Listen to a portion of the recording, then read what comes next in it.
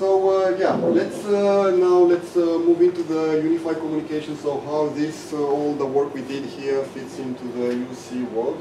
So yeah, first of all, as we said before, unifying, we need to have something to unify. So in this case, the first need is to be able to, let's say, bridge a lot of non-session chatting to MSRP, and then we can unify all the services. So as mentioned, we have to the MSRP channel. After that, the ending of the session on the MSRP side, or if there is to do your own mapping between the SIP and the message and the MSRP. In a similar way, we can have the OpenSIPs exposing for the MSRP UA an API.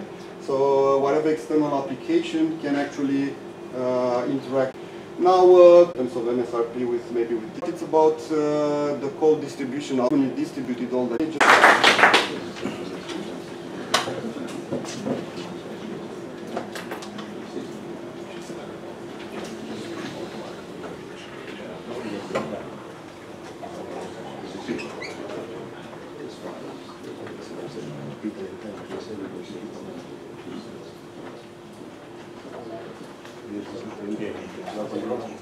And over to you, Aaron. All right. My name is Aaron San. I'm founder and CEO at WebRTC Ventures. Audio-only WebRTC applications, and we have a couple slides that I may or may not get to talking about integration with SIP and telephony as well. So you can definitely think broader than that, but know that in my mind, I'm often thinking about video.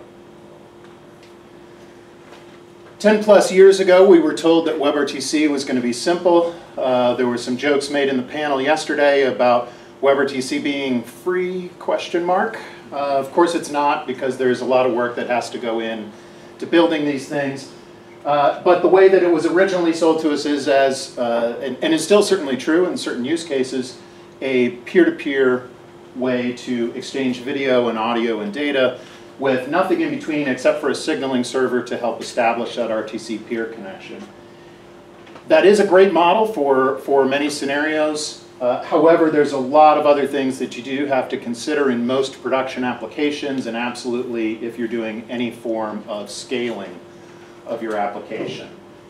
And those include stun and turn servers to help establish those peer-to-peer connections, but also many other features that you may be including, things like recording and broadcasting, larger group chats, all really require you to have an architecture more perspective, and particularly you still have to think about all aspects of the infrastructure, the DevOps, the hosting around that, and that's going to be where you're going to spend a lot of time from a scaling perspective with any open source media server choice.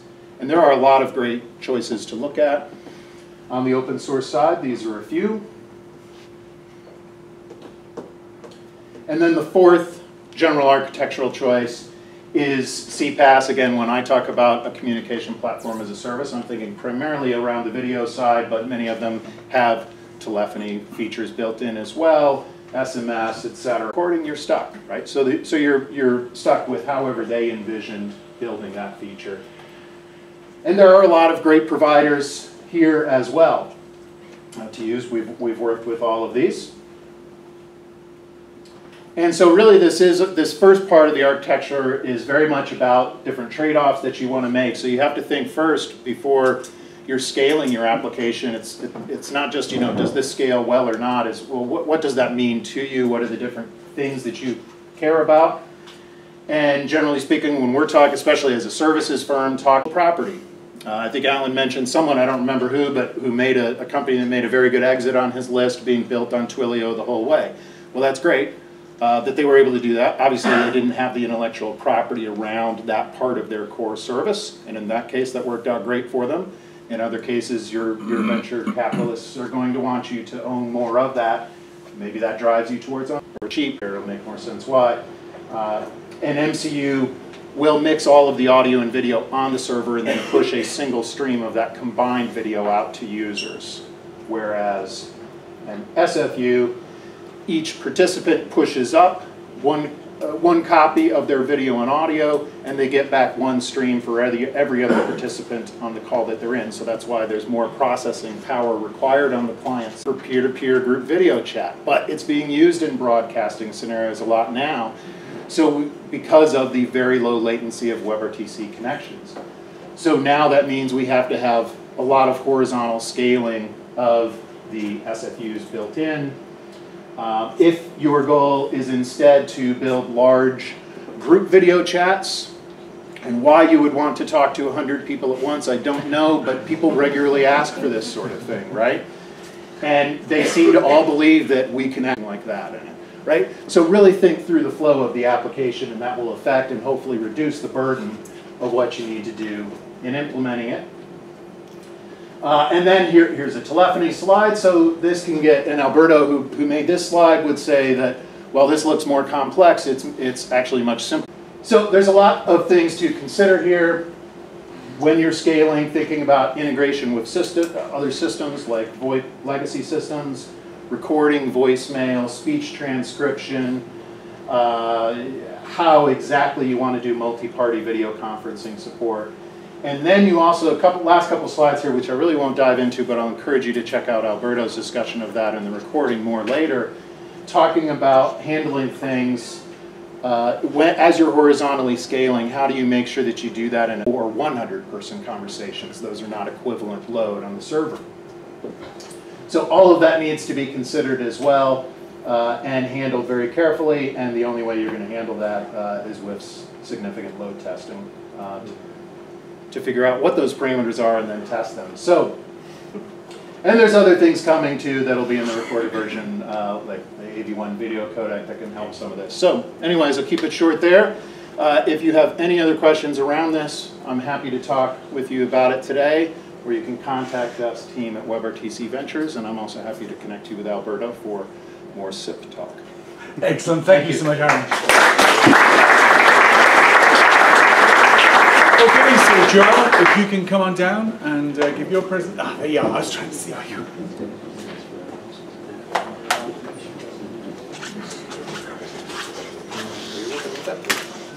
Oh yeah, no problem.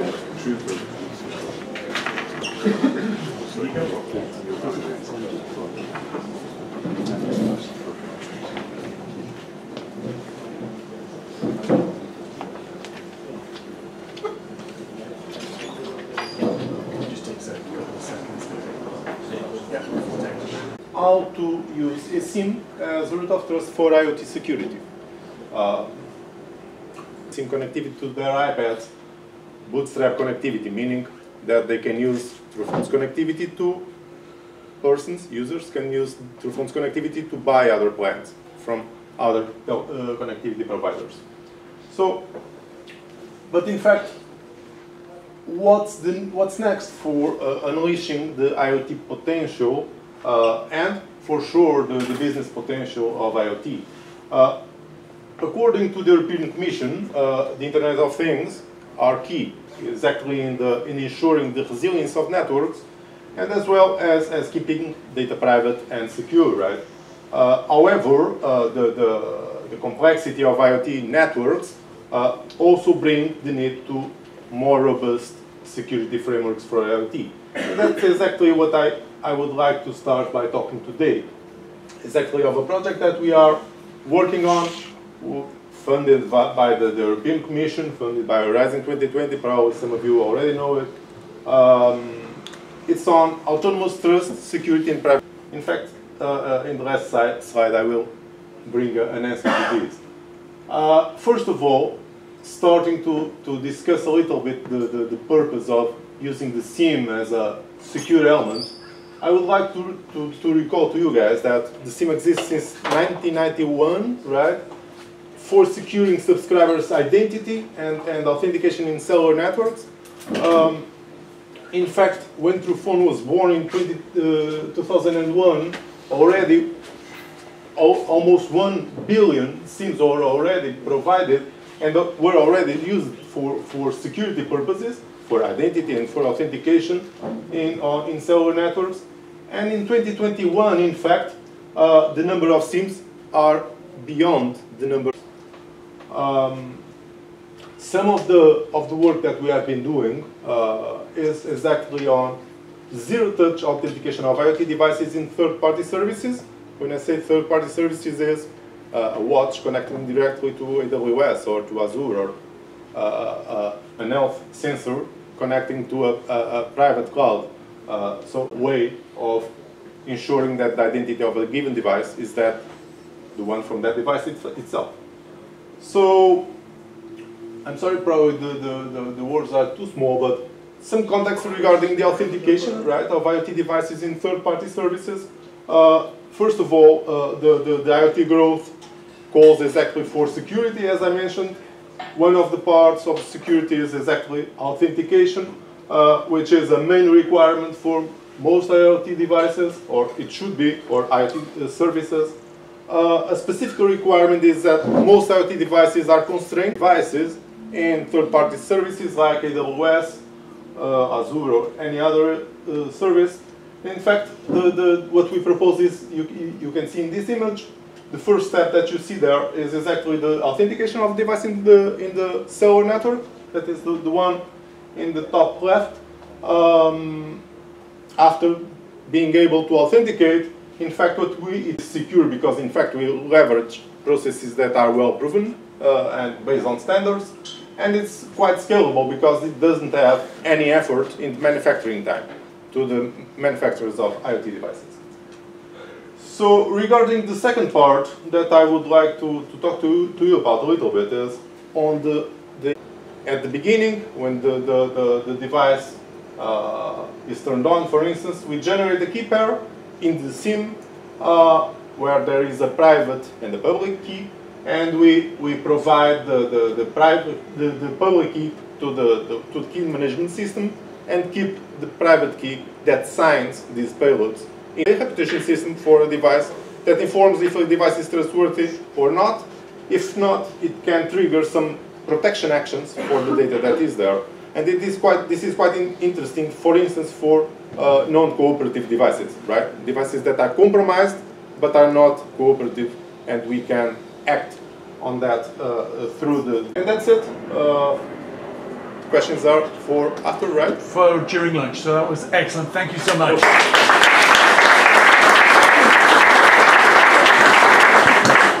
We're getting back on time, yay! So Aditya, please, come on down.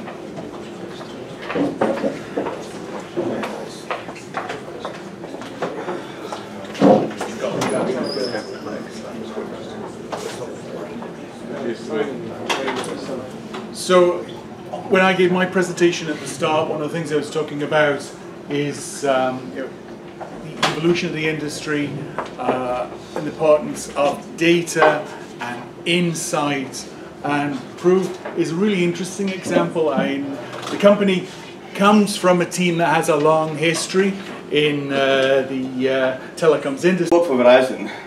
That was 11 years ago. So I took a bit of a detour from the telco world, and I built a couple of companies, sold my last one to Proof last year.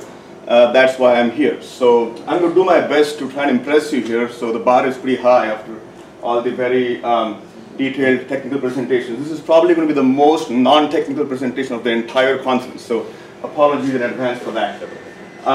So, I took a detour, but then having been an outsider for a little bit, it gives you perspective, right? And so, the perspective that I would like to share here is that, and look, I'll be honest, I had to go research CPaaS when Alan and I first talked, what the hell is CPaaS? But I did my research, there's something called Google, but then I said, hold on, let's just take a step back and think about, the world we live in. And here's a couple of observations, right? So how do we bridge that disconnect? That's where we feel humbly that we come in. And the presentation that I just heard from Truephone, we are kind of in the same zone here. I feel, and again, I'm obviously biased here based on what I do, but the growth enablers here to connect this disconnect is really identification, authentication, proofs and claims. That is how we feel that we can bridge the communications versus commerce disconnect, because digital economy is what we are all, that's what makes us go around, right? It's all about the money. So, using this key, okay. Now I know again what you're thinking. Oh, that's another bullshit marketing slide, okay? But in my mind is that you want to your company. We have about 1,000 or so enterprise customers. We have been in this journey by iterating. We used to be called Payphone when I invested in this company. Now we are called Proof. What do we do? I'll send the slides, but I would say two main things, right? Again, think of yourself as a consumer. The first exposure you have, to a commerce experience is when you're trying to open an account, open a bank account, apply for a credit card, sign up on a portal to prove your vaccine status, or any sort of digital onboarding where you have to prove who you are. How do you do it today, right? The most common experience, unfortunately, events like changing your password, a wire transfer, so on and so forth. So identity and authentication is basically what we do as a company. How do we do it? Like I said, we are different from most other players, and this is a nice continuation from the previous presentation. We believe in hardware roots of trust, right? Go ahead and download the white paper, which we just published. This is the entire presentation, by the way, so enjoy it while you can. The key here, sorry for the pun, but you've probably been following the whole passwordless movement bandwagon now, especially with iOS 16. We're going to have passkeys. Wow, that's amazing, right? You're now going to be able to have passwordless access to digital, to sites on the internet without having to, a FIDO token, Face ID. Think about it. For the first time, Apple now really wants to know who you are. They want to know the person behind the Apple ID. Why? Because that is opening the gates for Apple, for Apple Wallet, for Apple Cash, for the BNPL Play. As Apple wants to get into commerce, it's not good enough for them just to have an association of device and Apple ID. They need to know the biological person behind that now. Only then they can do commerce. Otherwise, you can't do commerce if you don't know who's the human being behind the Apple ID. That is a big shift which is happening this year with passkeys. So, again, that's the site. You can learn more. A quick detour is the only reason you should consider a SIM is if you want to make a commerce play, 2004 to Verizon. And he said, thank you. You are one of the very few who is not asking for money. I said, no, don't bother. Obviously, when we went to LTE, we went to SIMs, and now I'm feeling, hold on, we are going back in time. We are going back to a non-SIM world. What's the difference? I feel like we have matured as an ecosystem. Let me ask you this question. How long has happened, right? We are like, look, if we know, we know. If we have the SIM card, if we have the AMV chip, if we have a hardware root of trust, we know for sure. That results in a monetary benefit, okay? Industry average for fraud in digital onboarding is 40 basis points. If you look across all the various players, credit card companies, banks, 1,000 plus enterprise clients, and all the usual suspects, they all use us in a slightly different way, okay? The big banks obviously want to know everything. They'll do it their way, custom, all PII. They want everything. They store everything. They have custom models. The smaller players who will like, yeah, just tell us how to do it when you check the box. There's obviously the Web3 movement. I mean, the Twitter deal almost fell apart because Elon Musk said there's too many bots who are not real people. Think about that happening in almost every other aspect of the economy. All right, we have a lot of non-humans pretending to do commerce. So so that should be a quick check, human or not. Proofs and claims. Sometimes I don't need to know who you are. All I need to know, are you above the age of 13? Are you above the age of 18 to buy alcohol? Are you a resident of Nevada because that's where I can sell cannabis? I don't need to know your address. I just need to know a bit of information based on your attributes. Sometimes I do need the attributes. If I need to ship you at Proof and I'm in the early stages, being very candid. But this is a great time for us to brainstorm, right? So, some of the pillars, and that's my last slide. I'm calling this the identity bridge from Web 2 to Web 3. In fact, I don't like the word Web 3, but people use it, so I feel like I'm forced to use it. What I'm really trying to do with my API, right? The last thing, again, which is part of why I'm here, is that this is going to be the new company within the company. L2 is what we're calling it. Self-serve, no enterprise, no salespeople, so no marketing bullshit. The API will be out there for you to try, to use, and obviously paid. There will be, we might have a freemium model, not sure exactly what that will be yet, but want to start the process of engaging and having conversations directly with, with the developer community, like Twilio obviously has done very successfully. We are going the opposite way. We did it, right? We did the enterprise thing first successfully, and now we are going to the developer world. But that's pretty much my presentation. If you have questions about what we do today, such as proof prefill, proof auth, proof identity, go to our website. If you have questions about L2, I'm the guy. So, thank you. Thank you so much. Wow, we finished on time. That was great. Thank you to the presenters for finishing that up. Patricia is bringing the food up as I speak, so we'll get the food here in a couple of minutes. So rest, relax, and we start again at 1 o'clock, okay?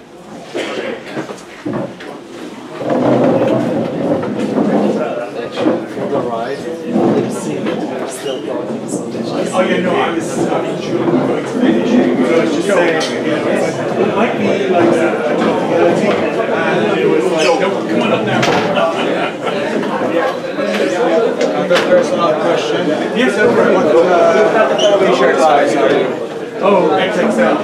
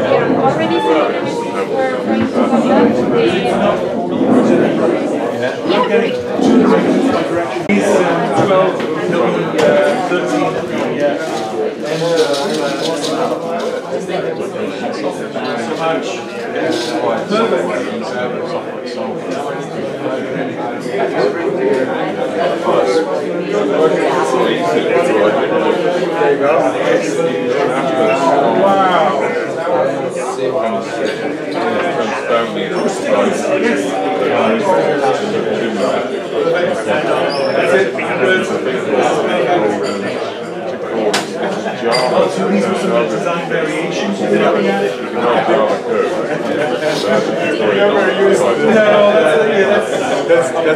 This is just simple.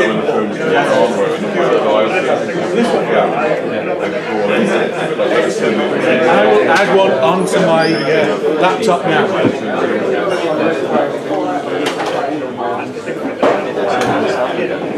Morning, guys. Hey, how's it going, Joe? Am I just in time? We've had a busy morning. Oh, was it good so far? Good? Everything worked. Hey, have you noticed the YouTube videos are all they're all lagging, right? I don't know. But you have like a local recording as well. It would probably. Oh yeah. So we're going to get that sorted. But there's something in the network that's hitting the stream. Yeah. Because is the stream broken as well, or it's just a recording? Oh, it's the stream. It's a stream. What's happening? Because it's getting closed down and it's going to get up again. I don't know if it's your eyes. Basically, yeah, it's basically hammering it. Because we were just like, oh, it's a Wi-Fi issue. So we're like trying to get direct connection, which is Wi-Fi. It's been exactly the same. The thing that told me this morning, there was nobody. I got it set up. I went down and said, it's working great. I came back up. I was like, okay, this is actually the same network, underlying network between two contacts. Yes, it is. Just different SSIDs. 15 minutes, guys. There for an hour and a half. I know, but at least it got closes at long. Yeah, that's good. It was, people were, in a good mood and not a lot of drinking. I think that happened here. Well, yeah. Well, it is time to go, isn't it? Yeah. I was like, I'm going to go because I was stuck in a meeting. I was like, I'm going to go seriously have a drink with them. And here and it's all gone. I was like, okay, that works. That's right. You know, the thing that people really love was the cow pie. The what? The cow pie, the fish pie. Oh, okay. I liked it. Oh, they loved it. Well, it's country. Yeah, you got that sort of milk. Yeah. I know what you mean. Yes, it's good. If it's well done, it's perfect. So no, we were just lacking a bit on time, but then we were fortunate. Everybody ran quickly, so we got back on time. So it was good. I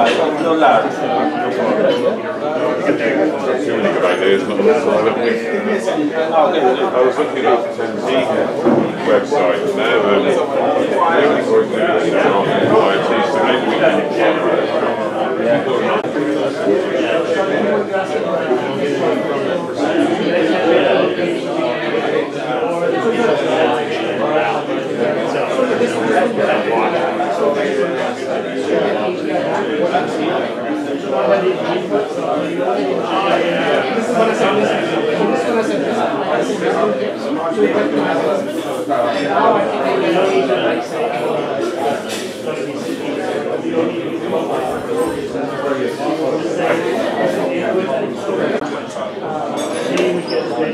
I mean, what percentage is that?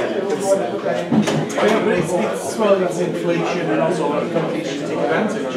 Yeah. It's like one of the businesses that my wife was involved in, it's a parking garage. They raised the prices because everybody else was. Then you had the veggies and stuff.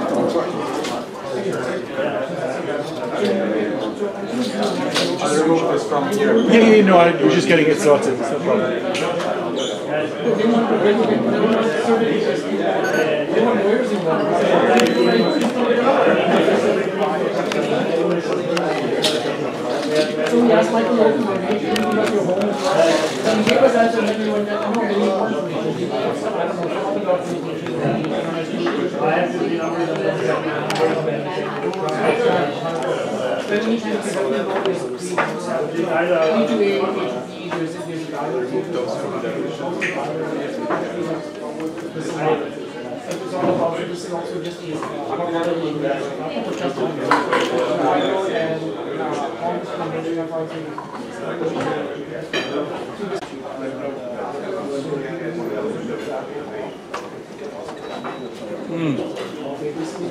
So, I was checking the speed test, and it's massive. I mean, the speed is fine. It should be much better. But this is massive. I mean, this is because, I did this test when using it. Now, what I get, it's always saying it's not sending enough video or it's not receiving. Now this is about 2 megabits. Alright? It's upstream. Now this morning I came in and I set it up, nothing was on the net. It worked okay for the first 10-15 minutes, then afterwards just give them.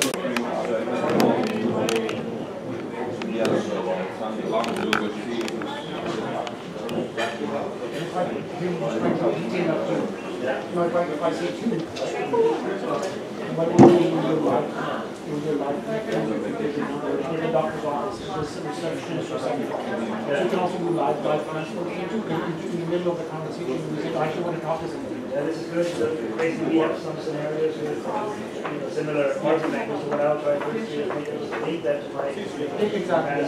And we can show you that and then I yeah, exactly. So we can give you, for the application, we'll give you the sample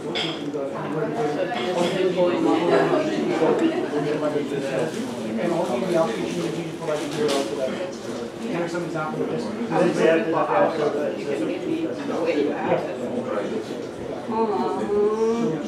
this is the one. That's not acceptable. I don't so. Is it so? You can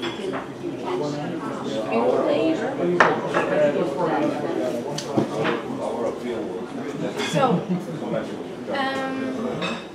were they able to fix anything? Yeah, no problem.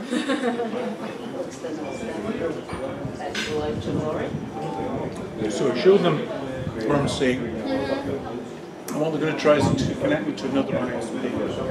Okay. Because it could be your ISP is doing something weird. Okay. Because it's more than enough capacity, there's enough bandwidth, it's Yeah, fine. it's just something It's else. nothing to do with the Wi-Fi or any of that. It's, and I said it was this morning, you know, I came down and told you everything's going fine, came back upstairs, Yeah, not anymore. then it's going to happen. So, hey, thank you so much. No, it's great. Excellent presentation. Okay, thanks. Okay then. So we'll see if that works great. If not, then it'll be like for another time to say, work out whether it's your gateway, your firewall, or the ISP is doing something weird. Because this is intentional. Because what's happening is it's intermittently breaking the connection. Yeah. So because it'll say, you'll see here. Oops. Yeah, it's not receiving enough. Oh no, now it's receiving data faster than real time because it's blocking the connection. Okay. So everything buffers, it opens the connection And again. then just boom. Okay, yeah, I understand. That was really weird. It is what it is. It looks actually so there. So everything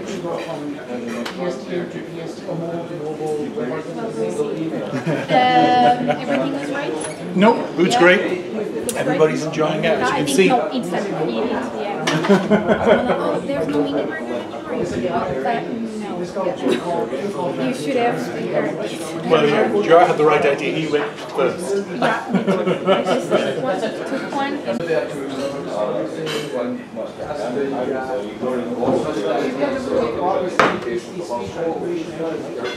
So what happens is I want to know the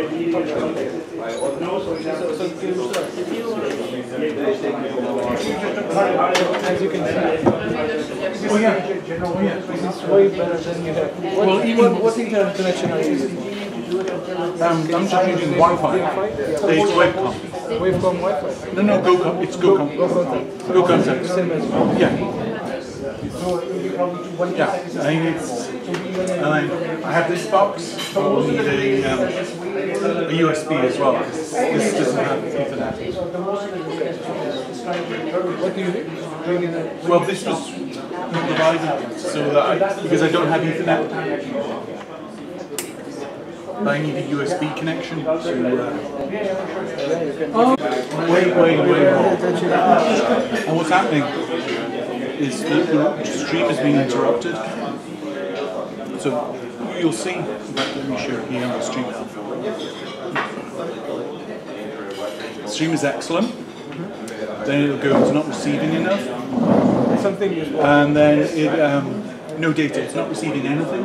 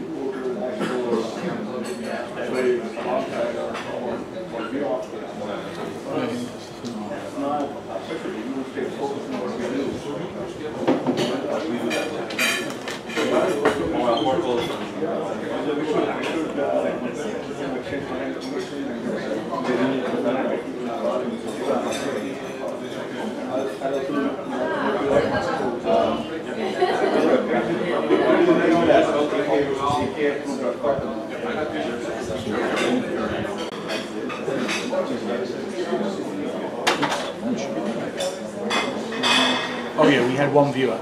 Oh, stream finished. It just gave up. Oh. Yeah, because it just, what happens is it blocks it. It blocks it for so long that YouTube just goes, okay, you're not streaming anything anymore. Yeah. Because I mean, you know, this is the streaming app, and it's running fine. It shows the audio levels. It shows the rate we're streaming at. So everything's good there. And then YouTube just gave up. I tried. Whoa. Here you go. That's it. My face is amazing. I know, because you didn't know we were being videoed. Yeah. Because if I knew, it would be really better. Clearly. See you? So you're emoting with the problems. Yeah. My expressions are too real. I need to stop that. Anyway, right, so it's, yes, wait a minute. No, this is, I don't understand what's going on here. This is showing the old video.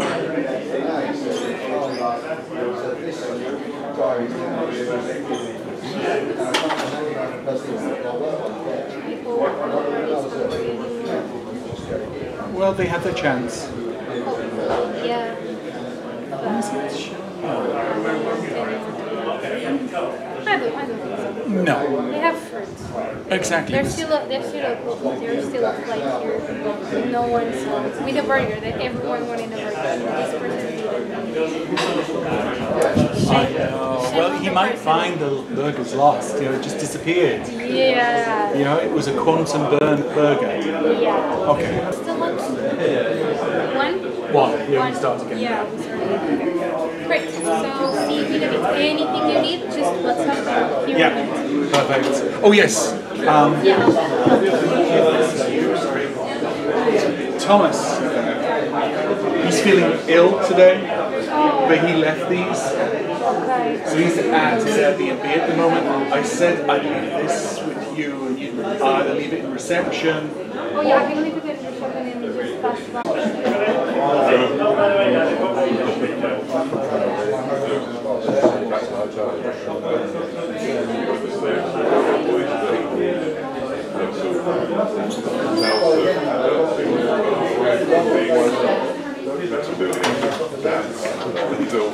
Oh, thanks, Mike.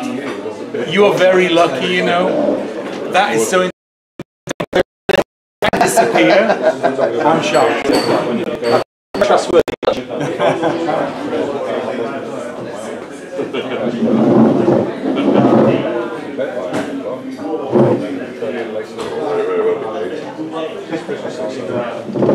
So much so I woke up at about 6:30 this morning don't get up. Yeah, automatically. There's some very kind old ladies to live there.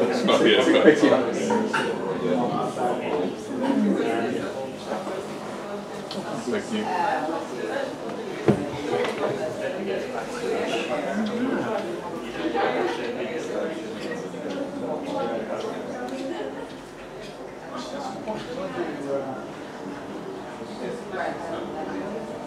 Okay, then.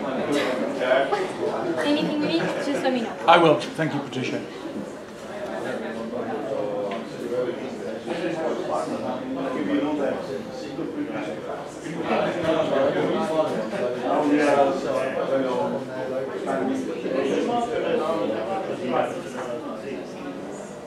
We are right, and even with this, what I explained to you, that I am in US, Canada, UK, Brazil, adding project.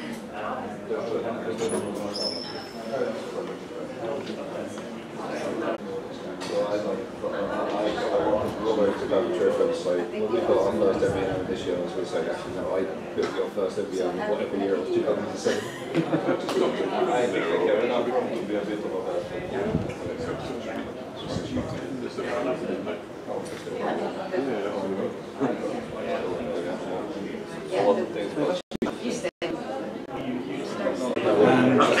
So most of you will start in about 7 or so minutes, okay? Sounds good, yeah. just make sure you're happy with, because everybody uses Jitsi, so getting the screen share, so sharing the slides sometimes with Jitsi can be. Well, the first two I brought because the first one was Estonia, where it wasn't covered by the US. But now I've got a decent one which covers the US. Very well. We're surviving. Just need to make sure I've got more. I do need to do on this.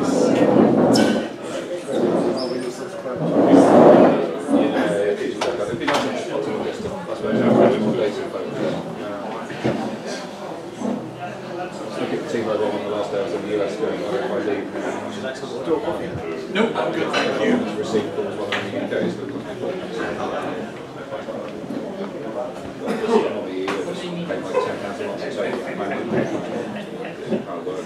Recording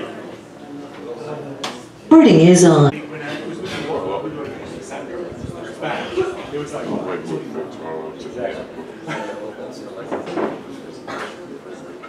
Oh yeah, and CVS as well, absolutely. Right, I've got the t-shirt. Rather than just repeating stuff out for our own head, you can answer those questions. Maybe by Frank. I think so.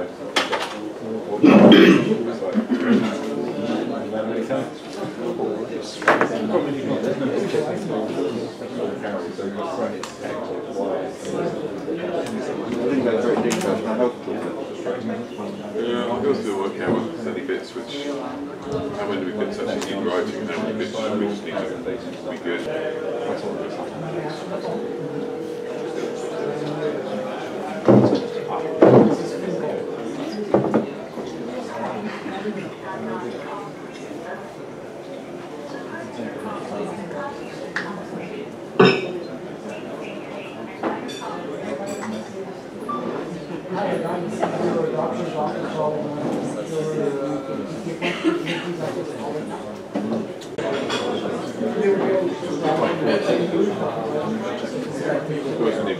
It's such a big company, you can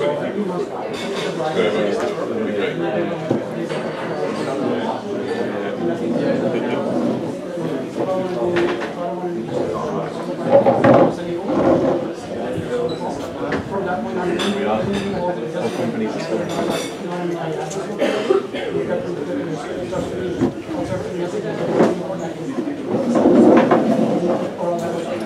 Okay, so welcome back. This is the home straight. We just got this one more session to go. So in the 3 remote sessions we've got, 2 are going to be from Tobias. He sent me 2 presentations, which were like, well, I want both of them. So we're doing a back-to-back. And then after Tobias, we will have Vish from Dell, and he's going to be presenting a no BS version of 5G. So as he has many times before, come in and presented a quite an interesting view from the industry side, but with a heavy dose of no hype. So Tobias, thank you so much. Looking forward to your presentations. Over to you. And how that really makes global deployments manageable. I believe you've heard quite a bit earlier today about eSIM. I'm going to touch upon that as well and how the two kind of interrelate. But I want to focus on this architecture that Twilio, where I'm at now as a product marketing manager, really has been spearheading. And it's an approach to IoT SIM cards that really makes it easy for any business that needs to scale globally and scale fast. So we have a lot of customers in the growth segment, a lot of startup customers that have built successful businesses on top of our connectivity. And again, many of you might know Twilio as a messaging provider. We've definitely evolved since the early days. You know, Twilio since 2016, roughly, has been working in the cellular IoT connectivity space as well. Besides other things, such as customer engagement technologies and customer data. It's 8 a.m. where I am. This is the first time I'm actually speaking out loud. I hope my voice holds. I got my coffee here, I got water, so let's dive right in.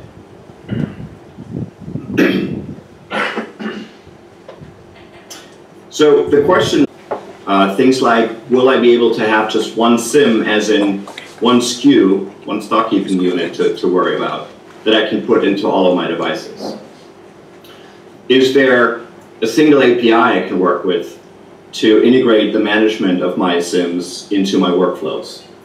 Networks. So having the ability to choose exactly which networks per country you actually want to enable for your devices. That's also important, as you will learn over time which regions, of a country. SIM, 3FF micro SIM, 4FF nano SIM. I actually have one of those here on my desk. So this is the Twilio product called Super SIM, which comes in the triple punch, form factor, but also as an MFF2, which is an embedded SIM, which is even smaller, which you would use for connecting to cell towers in the countries they're deployed in. So we're dealing with two different SIM cards here from two different providers. We got Green SIM up here. Green SIM has an IMSI on it. IMSI is an International Mobile Subscriber Identity. And these IMSIs are essentially your passport, your keys to accessing certain networks. And that could be a single network, or it could be dozens or hundreds of networks. That is kind of defined in, what you signed up for, what you purchased, what your agreement is to what you have access. So in this case, the green IMSI accesses the home. The breakout to the internet is local, nearby, which gives you low latency, but also gives you the data sovereignty that you might need in terms of your business requirements, your data requirements. But what's important to understand is that these mobile devices, mobile cores, can behave slightly differently towards your devices. So there can, for instance, be configured different timeouts for getting connections that you need to accommodate. We have the same green SIM, that's the idea, right? A single SIM now. We're in kind of single SIM territory now with the SIM types. Same SIM connecting down here, now no longer to a home network, but to a visited network. And the IMSI, in this case, doesn't just give me access to one network, it gives me access to many, which is why it can connect to the visited network. But the data path goes back to home territory. So if this was literally Australia, your data would go through, in this case, the US-based server and break out to the internet there. You have no access to files. That's really what's new. Typically, one SIM holds one SIM profile, and that's it. With eSIM, you can load multiple on your eSIM, but only one can be active at a time. But you might have still multiple agreements, multiple relationships with carriers. Not you might, you will. Now there are two standard architectures with eSIM that the GSMA defined. One is called M2M, machine to machine. The other one is called consumer. There are key differences between these architectures, so it's important to understand just the SIM profiles and manage and decides, not decides, but which kind of manages and owns the activation of different profiles on your device. That now sits on the device itself. And that so let's look at how eSIMs connect. Now we're dealing with a single SIM card, single SIM hardware that holds. So what are the advantages of eSIM? One SIM to procure, but again, dealing with many carriers. Now, MVNOs might step up and work on shielding you from that complexity, maybe consolidating different bills into one, things like that.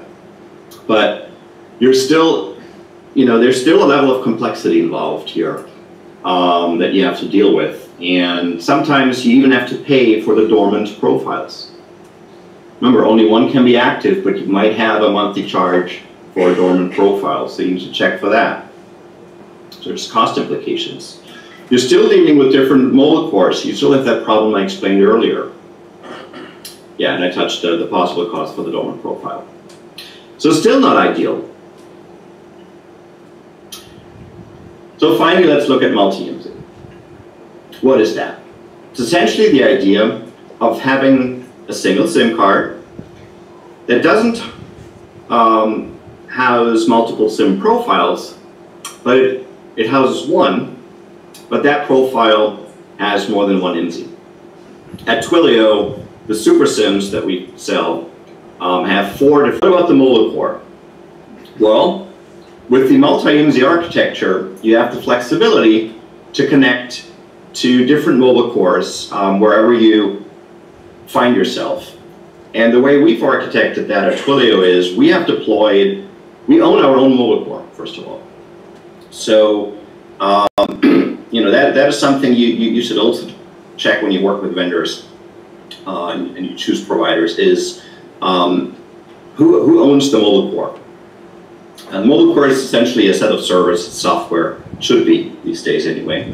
So for us, it's fully cloud native software stack. And we've deployed it on Amazon, we've deployed it in Virginia, we've deployed it in Frankfurt, Germany, and in Sydney, Australia, with more to come.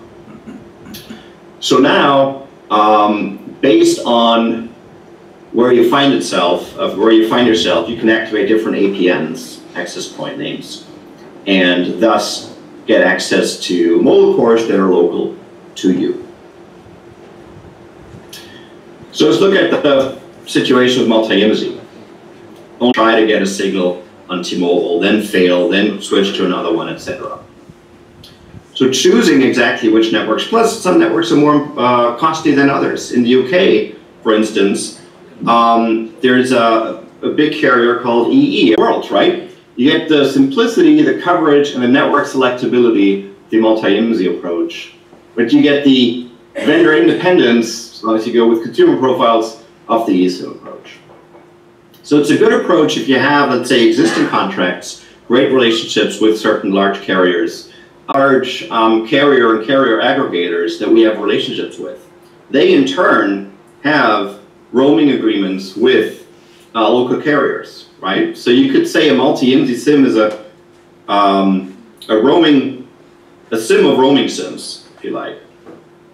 But the key is that green network here can be accessed through, in this scenario, green IMSI and red IMSI. Actually fail over to another network in an outer situation, or is that a manual intervention scenario? You get very efficient operations, specifically through APIs, which will be my next topic. We're friendly folk, easy to access. We help you, free of charge to prototype, to test, to integrate. You can actually get a free SIM and all of that pre-contract. And thanks. So let's dive into APIs.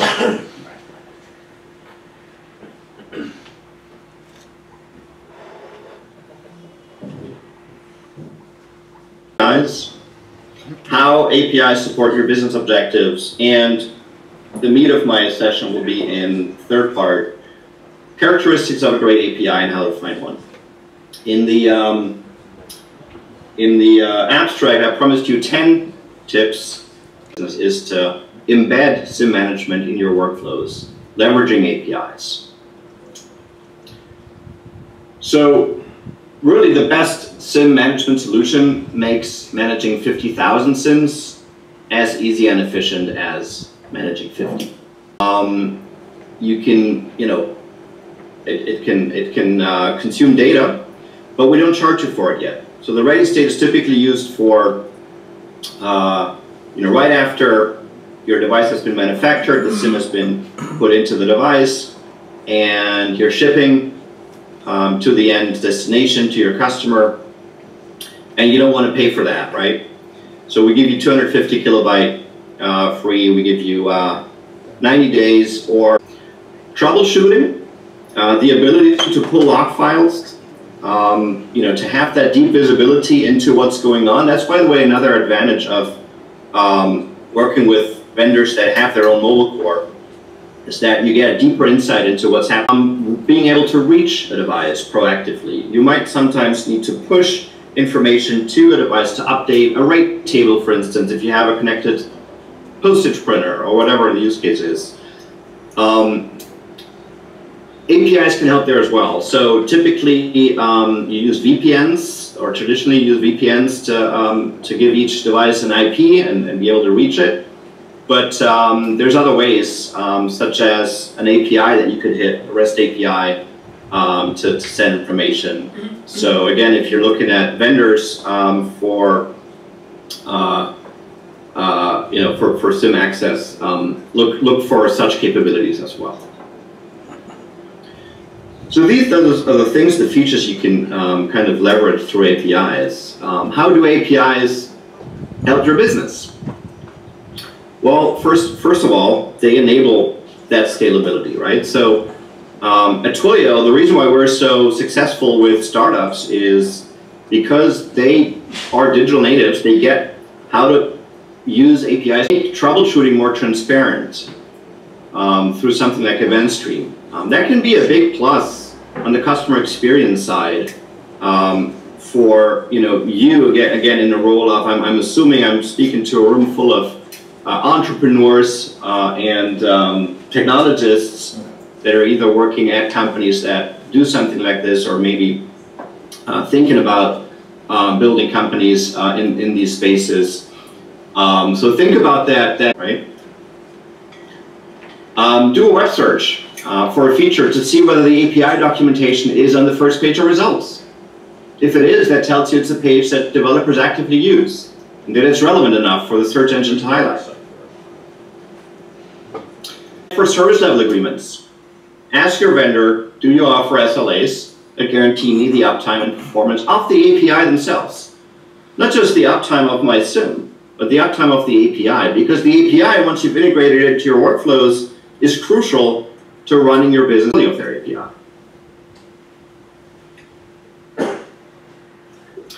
APIs should attract an active developer community. Ask your developers if they've ever heard of the vendor you're evaluating. Thank you so much, Tobias. I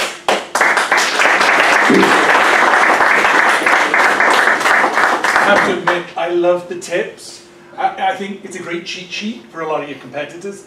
The one I think that's particularly mean is ask your developer, have they heard of them? Being the top dog in the industry, it's like, of course they've heard of you. But any questions? You think that's why I put that one in? Any questions? Go for it. I didn't get the idea of having a Twilio mobile core in 3 spots on the planet. Would that mobile core connect to the couple of hundreds of actually carriers? Deploy in the field to video, so we also do high bandwidth use cases. So there's no kind of straight answer. It does add latency, but the overall latency is is such that it supports most of the use cases out there. And at the end of the day, it's up to you testing whether that's sufficient for your use case. Typically, because we own the mobile core and devices go through our mobile core first and foremost. And the mobile core is not a monolithic thing, right? There's different servers with different functions involved, and we could, there's actually a white paper we published about mobile cores in general. So if you're interested in that topic, I can send through the URL for that white paper, or you can Google it. But we don't see developers needing more access than what we provide, which is, let me control which SIM gets to connect to which network where. let me control, let me see. If you look at the event stream API that we have, you get a lot of metadata around each SIM. Latitude and longitude of the cell tower it's connected to, the start time of the data session, end time of the data session, bytes consumed, things like that. So radio access type. So I'd encourage you to look at our documentation, which is public, and see if you're missing anything. But from my experience, since we already provide more than typical vendors in the space, no, they don't want even more. Cool, that's excellent and clear. Thanks, Tobias. So again, round of applause for an excellent presentation. Excellent work. Thank you, Tobias. So pleased that you found. Thank you, guys. Yeah, I know, right? Have a great rest of the day, guys. Excellent. Okay, Vish, we are over to you. Great. Can you see me? Hey, we're just waiting for Tobias to take the share off. I can hear you, we can't see you. Okay, let's see what's going on here. There you go. We can see you. Excellent. Thanks so much for giving us lovely. Go again? No, I said lovely. I'm glad you guys can see me. Okay, so Tobias, if you could close down so we can get Vish on the full screen. Oh, he's obviously muted himself. Oh, there you go. Perfect. Oh, great. Yeah. Are my slides? The presentation screen. Oh, I see. With Yeah, this isn't. Yeah. Yeah, but it's not letting me share my entire screen. Okay, well, I apologize for all of this. Let's see. Let's try this again. Oh. Is that? No, same thing again. And how about this? Is this? No, same thing. Why isn't it sharing? Because we see this.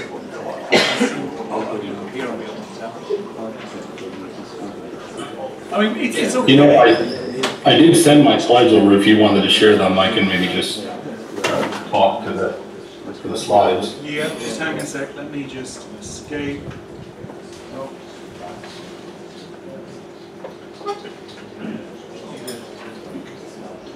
Do you know how it is? Let me disconnect you from the TV for a sec and find where I've got them.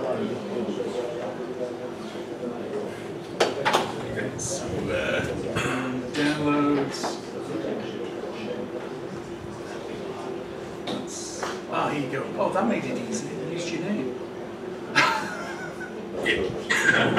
To kind of solve a lot of the world's needs. The reality of it has been somewhat underwhelming, and certainly, kind of the visions of the private cellular market developing, and the low latency network slicing capability. We give a fairly simplistic outline of different cellular generations from 3G to 4G to 5G. I find it particularly illustrative to look at each of these technologies through the lens of its business model. Namely, what value is being created. Smartphone appeared, it's iconic. iPhone suddenly hits the market in 2007, a couple of years prior to the deployment of 4G. And really the name of the game for a lot of the carriers were around data plans and monetizing the increase. Not many are experiencing some dramatic new experience as a result of it. But importantly, taking a look at this market again, 5G relative to 4G and 3G really comes at a time when a lot of starts and stops, starting with for a small enterprise. There is evidence that there's across these private spaces, and simply because most of those services aren't available today. You don't have ultra reliable low latency. You don't have network slicing infrastructure. But the one that's really emerging that seems to be getting a lot of traction, particularly with the emergence of lightly licensed spectrum like CBRS in the US, and obviously other geographies have picked up similar types of spectrum as a function of their regulatory bodies, is this neutral house, this ability to have spectrum that can be shared across multiple operators. And why is this helping us to address cost? It's really applying the principle of operating leverage to, there's a break-even point and it's the scale operation that we're looking to see if the industry can achieve. I think the table will be set when we kind of truly get this kind of running at full tilt. So if we go to the next slide. So I did want to have a kind of a quick thought around what are some of these applications and when can they come, and how should we actually start to tease our head around the reality of 5G. And I like the Carlota Perez innovation model, for those who aren't familiar with it. She describes a kind of a view as to how technology diffuses through a particular society. And writ large, Carlota talks about this as technology revolutions that span 30-year increments. You could equally compact that down, and you typically have a turning point in the industry that happens after around 5 years. So we haven't hit the turning point. We're still in this up. I think the seeds for where it could go are here today. They're always present in the present, but it's trying to understand how are they going to extrapolate into this golden age. So if we go to the next slide, Alan, peak shipment of robots into the automotive industry and non-automotive. The thing to look at in order to understand, well, where are things going is, take a look at the geographies where the density of robots are the highest. And those tend to be areas like Germany, Japan, Korea, tend to have high industrial automation, largely delivered on the back of the automotive industry, but very quickly it's catching up in the electronic component industry as well. So what I've shown here is a view about industrial robot density, average across the world, per 10,000 workers, and then I took a look at the best. So this would be areas like Japan and Germany. And so you can see that there's a potential here where the rest of the world can catch up. I took a look also at the auto industry and the non-auto industry. You can see that the auto industry is heavily roboticized. Really take root. Companies like Siemens with MindSphere are also, looking to get into the common control and the IoT digital twin space. This is a real thing. It is, very markety to talk about them, but when we take a look at deployments, there is a fairly steep trajectory. Once the robots have been deployed, it's really a matter of can we connect them. The thing that throws fuel on the fire of industrial automation is really a number of technologies that are already on hand. Which particularly, in the geopolitical space that we have today, a lot of sovereign means of delivery is starting to become important for certain nation states. And you are seeing a trend where nearshoring and onshoring is becoming a real thing. That's really being catapulted by the ability to do this level of automation with technologies like AI and ML. The other big thing is the precision increasing. Sorry to interrupt, Vish. If you could just wrap up, please. We're just coming up on time. Yeah. Thanks. Absolutely. Great. Well, let me just park with that one then, and go to the next slide, just on planetary connectivity, and maybe I'll end on this. So a lot of the NTN, kind of the announcements are starting to hit the headlines. Many people would have heard about the T-Mobile and SpaceX opportunity that was recently announced. AT&T and Vodafone. I've been working with AST Space Mobile. The difference between prior generations of integration with satellites, we are seeing some good response times with the advent of Edge, but using a RAN protocol that gets tunneled through to the packet core, and most of the systems haven't implemented something called local breakout. So there's a lot of technologies that need to be deployed for these things to really take hold. We are seeing good network jitter, but there's reasons to believe that both AR, VR, and gaming could be a reality if the density and the plumbing for these edge nodes become a reality. And certainly that's just a function of time. So I would submit these are the three. We're getting directly to this. I need to. Okay. We're at Mac. This generation doesn't have ports. It's just 3 quotes.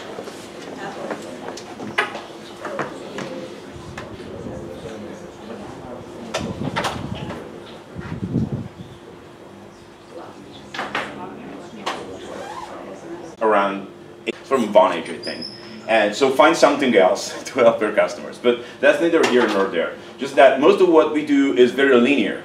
I place a phone call, hopefully it works, a phone rings, someone picks up, and we talk to each other. And we've all been discussing much of this over the last few sessions. But what if we looked at some interesting data from research? By 2024, over 30% of customers are going to expect communication of customers, team, or whatever. Before we go there, such as the case studies we'll see later. But first of all, a few things that are going to come back later. All of the projects that we work on and we're going to see today hinge on no code. So this is all very low level stuff, which is my favorite project to hold for. While it's at it's not even the white paper. They're doing studies now, but it's going to be in the video room if I use. Plus, screenshots from the MCU are included in the signature package. And all the recordings are stored for legal review. So it all hinges around having an MCU, that OTP, that wasn't my phone, that wasn't me, all things people have said.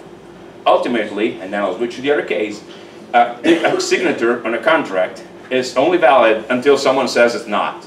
So all you need to, what these people are trying to do and they're doing is proving that making it impossible to renege on a signature, which is the most important thing. Because usually if I have a contract with him and we both oblige on what the contract said, we'll never challenge the signature. Point is, I say you owe me $100 and you say you don't, we'll have to figure out who's right.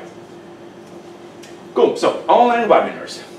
This is another interesting use case. It's quizzes. The speaker can also pull up a quiz, and that has to happen when they say they do. Like, here, please answer these 3 questions. It will make no sense for people if they didn't get it at the right moment. So in this case, more like WebRTC is the important part. Always keep in mind, WebRTC more or less guarantees the timing of what's happening during the conference. So what they use here is, they use WebRTC to provide an experience that feels like it's live, even if it's not. It feels like it's live because you cannot speak to the speaker anyways, because it's only one way. So it's the same thing as being live. No, people can't really tell. I don't even know if they tell people. But might very well be there's just an event. They don't tell you if it's recorded or not. So, celebrity meeting app. This is another interesting use case that mostly, what we do, it's an upcoming product we're building with a large sports organization, which I can't say the name of. It involves balls, but they all do so.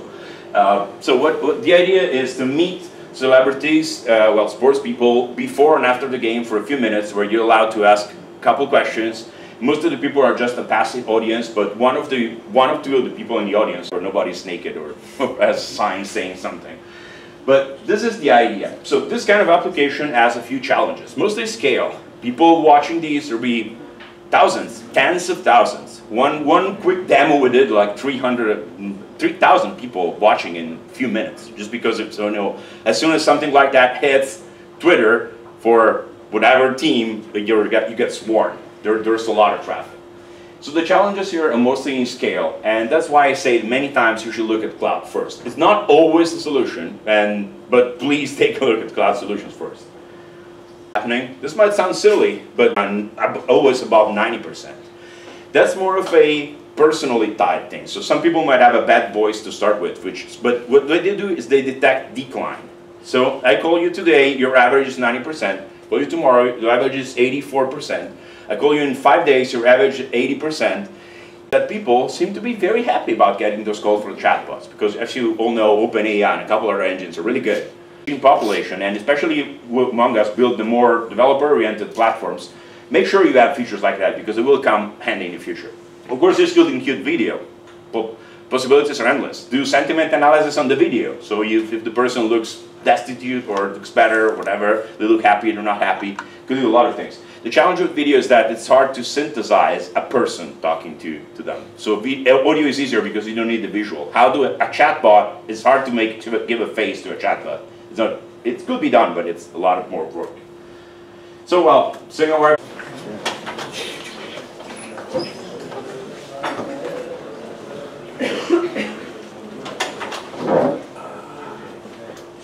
Hi, Alan. We're running about 20 minutes late, okay? So we've got Jared. Yeah. So just call back in about 20 and that'll be perfect, okay? All right. Don't worry. Thank you.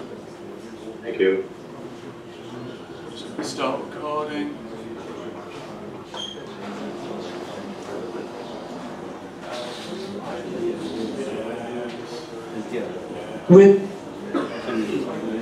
Recording is on. Who the company is. So, LiveSwitch, we were founded in 2008. I started it with my brother. Back then, some of you actually, I know, for example, I know Aaron over at WebRTC Ventures and so on. And I know a few of you probably know me. We were known as Frozen Mountain back then.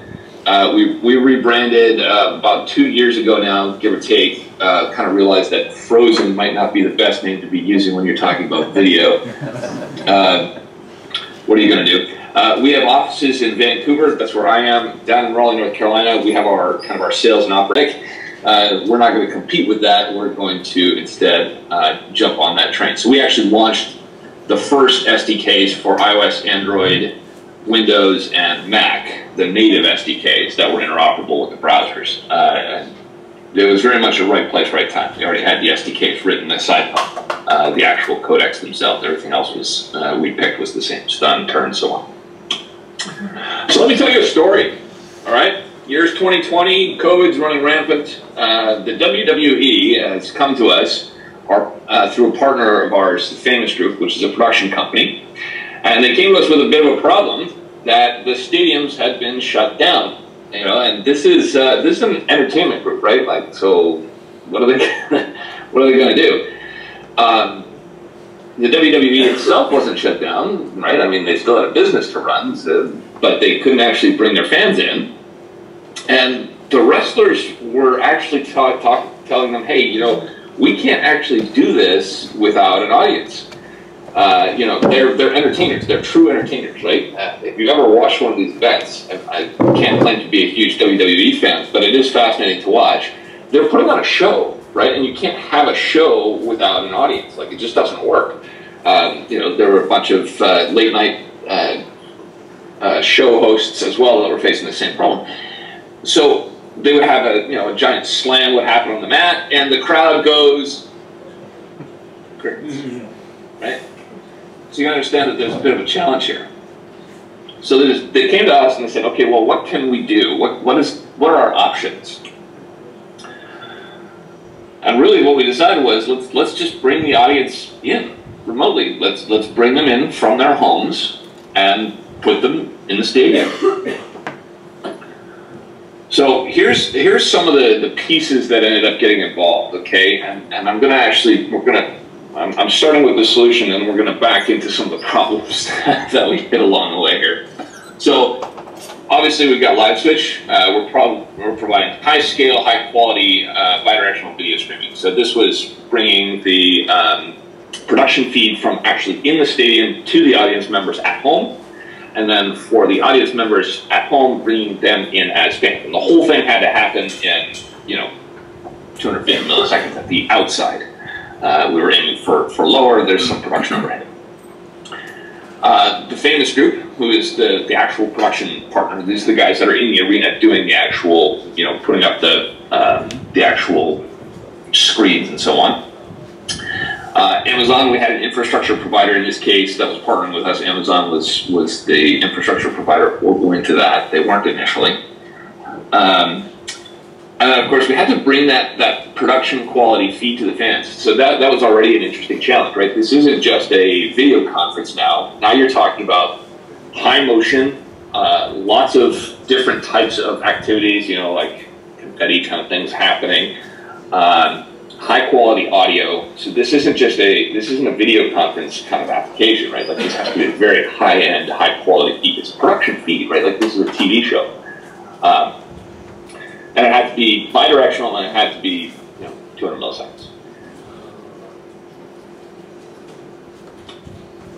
So, problems we ran into. I don't have any database gurus on staff. I've got database guys. I don't know, within the audience here, I don't know who is the database guy and who has the database guy. I've got a database guy. is good. But you guys have all worked with those guys that are like the database wizards, right? Like that can do anything. Like, nah, I don't have one of those. So we've got enough, you know, to manage the database to write some SQL. But you know, the throughput out of the Thunder Dome event is a little higher than normal. I also don't have any Kubernetes gurus on staff. Again, I've got a guy who does our Kubernetes management. He's good, right? Like he's a very talented guy, but he's not like Kubernetes wasn't his you know, major in college, as it were, right? Like that's not what he did. So we were dealing with, okay, we lack a little bit of knowledge, and then we had to deal with the fact that, you know, quite frankly, you know, scaling real-time video streaming to those kind of volumes is hard. You know, I'm sure many of you in this audience know some of the challenges that you run into when you're trying to scale WebRTC, right?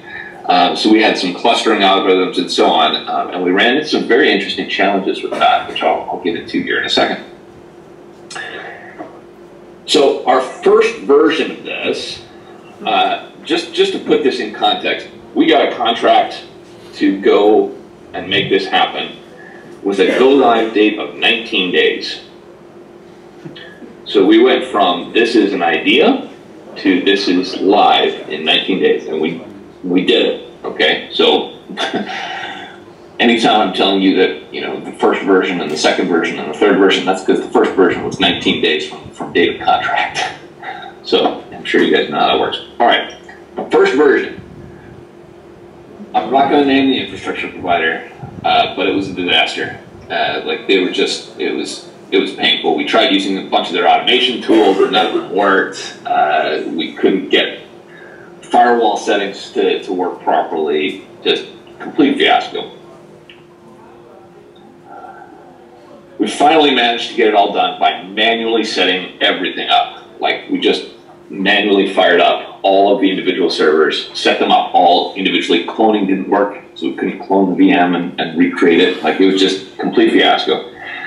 So we manually set up every single individual server, fired them all up, ran the first Friday show, and I would say it was a success.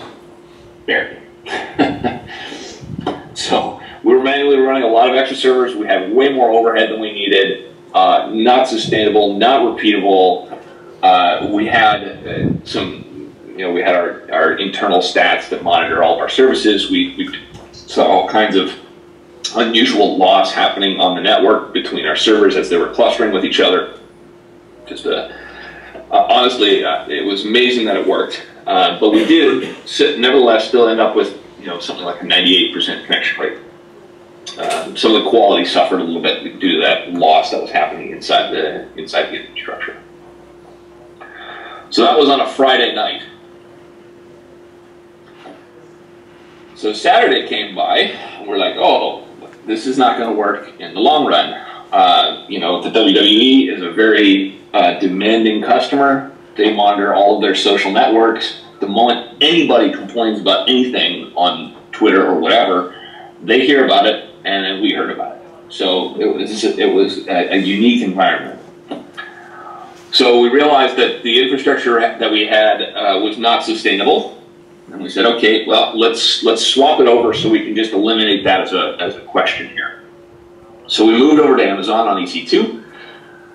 Still manually set up, still manually managed, all manually turned down. Costs were definitely still high, but by Monday, the Monday evening show, we had our second environment set up and tested on, basically we tested it late over Sunday night into Monday morning, validated it for the final show Monday early, probably about 8 a.m., and then we had the show that night. So that actually was quite successful. So that was our day 2 launch. Basically, at that point, the number of complaints that we kind of saw on the social media side from the WWE fans dropped significantly, and they were, you know, basically the fans had kind of turned around and said, "Holy crap, this is crazy, this is awesome, look at me, I'm on TV." All right. So we were manually running a whole bunch of Docker containers, right? So we had EC2 servers, we were just like manually firing up Docker containers. No auto scaling again, so lots of extra servers running. Over the next few months, we polished it up a lot. we did 107 shows with the WWE, bringing thousands of fans into their stadium every night. It was 104, 107, something like that. So 2 to 3 to even 4 times a week, we were bringing those thousands of fans into their stadium. In our final version, it was EKS with managed services for our database, for our Redis cluster, for our auto scaling. The whole thing was managed in the long run. So the whole system was automated, deployed automatically, managed automatically, scaled automatically, fired up appropriately before the event, and automatically shut down after. In case anybody's thinking, oh yeah, okay, WWE, interesting use case, but it's a little funny, you know, it's a little odd. Yeah, probably. It's certainly a one-off for COVID. I don't see the level of this fan experience continuing, and I'll show you a video here in a moment what it actually looked like. But I also do want to call out that we received back an email from one of their fans who, because he was able to be a part of this, he took part in something like 90-something of the 104 odd, 107 odd shows that we did. And he sent them a note after they shut it down and said, just wanted to let you know that I was super depressed during COVID because I wasn't able to see anybody. I was contemplating suicide, and I didn't because I was able to be a part of this. So anytime somebody says, oh, well, you know, what you're doing is you know, it's just entertainment or whatever, to me, that's making a pretty big difference. It's literally saved somebody's life. So with that, I'm going to pull up the video here so you guys can actually see what this looked like in reality.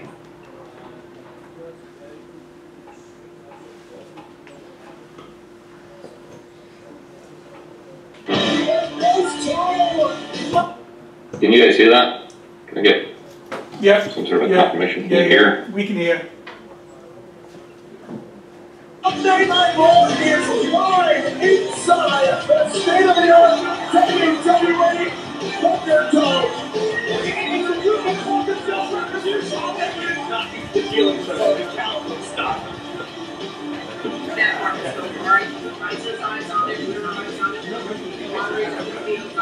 Let's tell our fans to drink the light.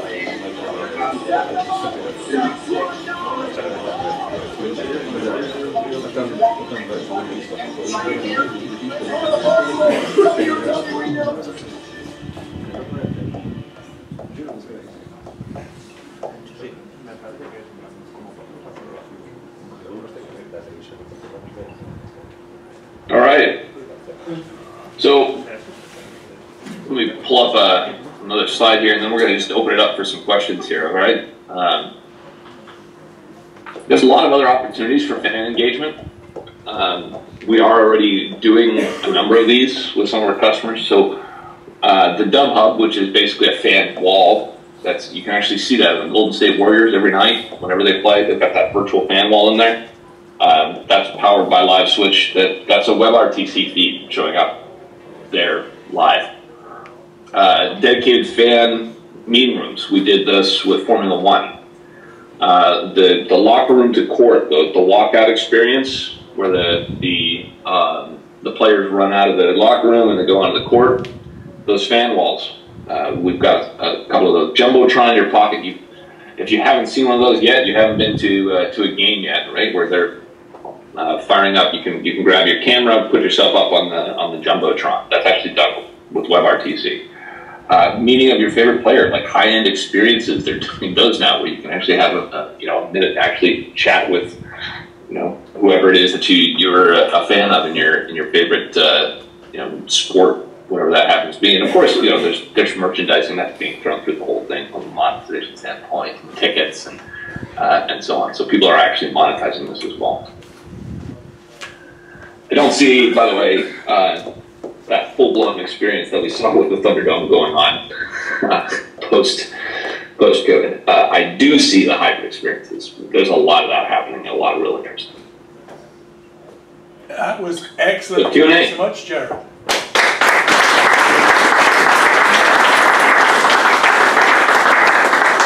So any questions for Jared, please. At the back, Aaron. Jared, I'd like to know, when you start doing WWE in the metaverse, will that make the wrestling real? Or is it It's a good question. If you virtualize something that's fake, does it invert? Any? Oh, you want to? Yeah, of course. Go for it. Oh no. I do have a more serious question. Yeah. I'm curious to hear more about how you scaled across all of the screens in the stadium there. If there's anything that you can say about how you did, like the groupings of that or that scaling. Yeah. No, that's a really good question. So. We did run into some interesting challenges there. The inside a production studio like that at a venue, there's limits because we can't actually take, you know, thousands of remote feeds into the production studio. Like, it's just straight up not designed to do that, and it's hardware, right? Like, they can't just upgrade software to get support for thousands of feeds like that. So what we ended up doing was we actually, LiveSwitch has a mix mode, or muxer mode. So we have all of the fans coming in, and we mix them into chunks. So we group them into bigger groups of, I think, about 25 or 30 people. And we brought those mixes in, and we put them into the production house. And then we actually used the Unreal Engine to rip them apart and kind of regroup them. That wall that you saw in the video where they were kind of sliding things back and forth, that UI was built in Unreal. And they could pick different areas and basically, we would mix it together and they would slice it back apart, and then they would distribute it up to the LED TVs. And Jared, what resolution were they putting the fans on the in-stadium TVs at? Was it just like, you know, standard definition? They were about, yeah, it was SD. They were about 640 by 480, most of them. Okay, and then what were you pumping out to fans? Was that just HD, or were you doing 4K? It was a 4K feed running at about, it was a 4K input resolution, let me put it that way. And it was being broadcast at a couple of tiers, so we actually had it, you know, multiple bit rates. The high-end bit rate was about, I think it was about 8 megabits per second, and then the low end was closer to 2. And they basically said, we don't, you know, if you can't sustain 2, they didn't want it. Yeah, because motion resolution would be just appalling. Yeah, it was actually pretty bad at 2, to be honest. It really needed the high end to keep up with the amount of action that was happening. Gotcha. Any other questions? If not, again, that was excellent. Thank you so much, Jared. That was really interesting.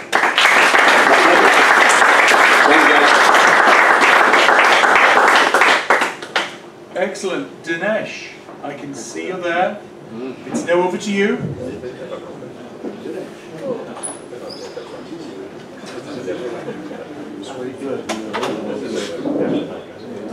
Yeah, it's there. Just waiting for you to unmute your video. There you go. There you go. All right. I'm going to share my screen. Let me know that when you see it. Yeah, I will do it. Don't worry. Okay? Yeah, we can see your screen. Then just go into, there you go. Perfect, excellent. So Dinesh has been with us since the beginning. So when I showed that picture from Bangkok in 2013, one of the audience members, as I pointed out, was Dinesh. So we're happy to have Dinesh here, and we'll be presenting on Don't Ask Your Developer. So Dinesh, over to you. All right, excellent. Morning. I'm actually I'm in the Bay Area in San Francisco right now, and welcome to all of you for the TADSummit 2022. As Alan mentioned, we have been with TADSummit from day one. I think from Bangkok, I think Alan we started, and then we actually it's been a great journey all this time. So just to give you a quick background of myself, I'm actually the founder CEO of Zenit Mobile, mostly focusing on messaging platforms, CPaaS, doing quite a lot of things in the AI/ML area. Today we're going to talk about Don't Ask Your Developer. So just, you can see my screen, right, Alan? Yep.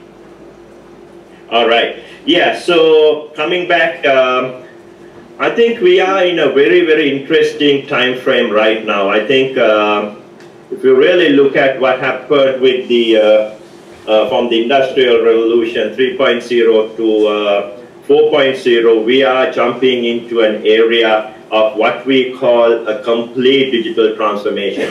I think all of you, I think we all realize that. I think it actually accelerated with the pandemic. And this is like actually going from a butterfly, from a, going from a cocoon to a chrysalis into a butterfly, that whole journey. And that journey can take, to become a butterfly, it could be 7 to 14 days, or it could be even 3 to 4 months if the environment is not suited for it to kind of come out as a butterfly. So I think that's the phase that we are in currently. And as telcos, I feel that there is definitely a opportunity now with what happened with the pandemic and with the complete change, to be able to take advantage of your assets to be brought up, and opening the assets, previously from service delivery platforms to making into CPaaS. Now we see that it's actually moving and converging with enterprises and payments, and bringing those out as tools for enterprises to be able to build applications on that. So we call this APIs for everyone. So what does that mean? That means that you are now able, you don't need to be a developer to be able to build products and bring to market. So I think this is going to be the key revolution we see that will happen in the next decade. I think I'll go back to it, see what the business opportunity is. But if you really look at this had kind of an accelerator during the pandemic that we all went through. So what happens? The global API market, it's going to be close to $1 billion, and it's been growing at a CAGR of 23% year over year. And we, from a telco and the Korea industries, are here to kind of be able to take this and build on what we have and create that as a tool set for enterprises to be able to bring this to their own customers, to bring this out as a platform for that. So what happened during the thing, so all companies started doing this because during the pandemic time, whether it's marketing updates, reminders,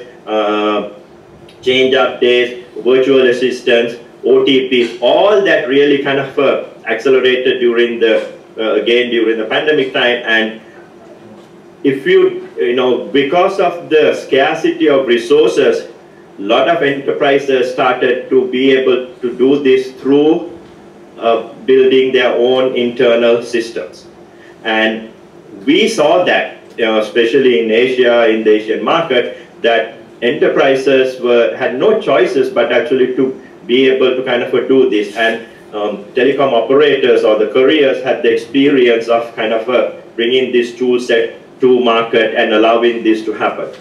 So if you really look at the APAC telco market, it has an ideal opportunity because we see this as a real growth in time to come. And part of this is that we are seeing that enterprises are merging, the ecosystems are getting built now. They are opening the APIs, the telco APIs on one side, enterprise APIs, then you have the payment APIs that are coming, whether it's kind of connecting into the payment gateways and opening that up, whether it's wallets that are getting opened up, and all once we have this ecosystem getting built, enterprises that had to go to your developers and ask to develop things, now they can do through their own business units.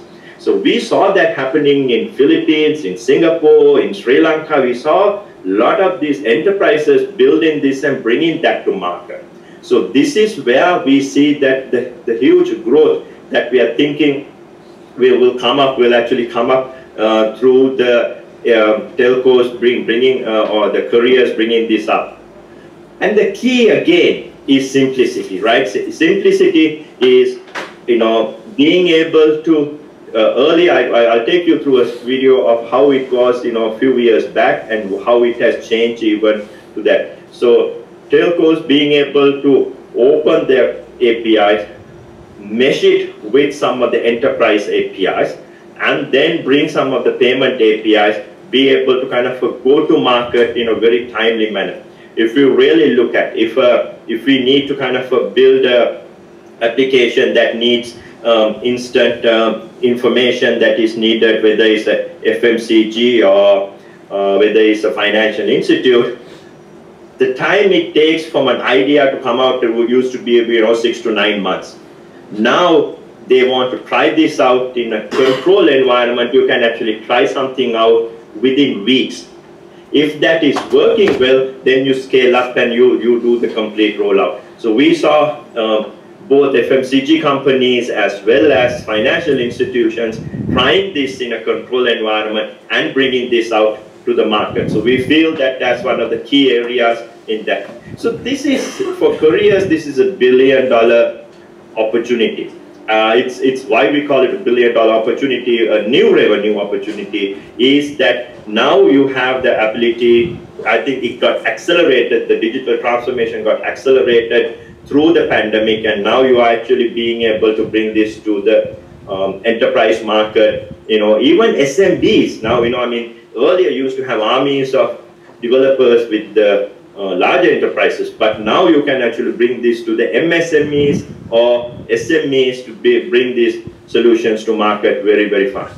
So what were some of the challenges with the last, we all know this, right? The coding skills were needed, market, keeping the right, first to enter market was an advantage, but you couldn't do it because it was taking so long to do that. Lengthy and development cycles, with current, CI/CD and some of the DevOps operations, now actually through your low code, no code, you can actually go to market even faster in that. And there was a lot of high dependency with IT teams. So those, were some of the barriers for that, but helping the real success for a formula for success is that building these non-developers to create and deploy services to increase innovative capabilities or services that can be brought to market as fast as possible. So that's what we saw, and this is how the no-code, low-code technology started coming in. According to Gartner, it had been growing at 23% during the pandemic, and I think it's not a secret for all of us, right? We did not have time to kind of sit down and do lengthy discussions. Something needed to be done. It was done. Two-factor authentications came overnight. We saw Zoom, Google Meets, and others became overnight, and bring up both telco and enterprise applications to market much faster. So the key, I'm going to use a couple of things. I think, allow telcos to identify full potential of their current telco assets. That's what they were doing before. Now they can actually start not only to monetize them, but also merge or to mesh them with some of the payment APIs, payment wallets, and also with actually that can be trained and learned, and you don't need to have a significant experience in kind of building this, because the backend started kind of being able to do that. So that unleashing that power of being able to be $1 billion industry for the telcos in the Asian region is very much. We have, if you need further information, you can go to the zenithmobile.com site, and we have a white paper. We go into a little bit more detail about it, and talk about this, so you can just download that. And if there's any questions, I'll be willing to answer that right now.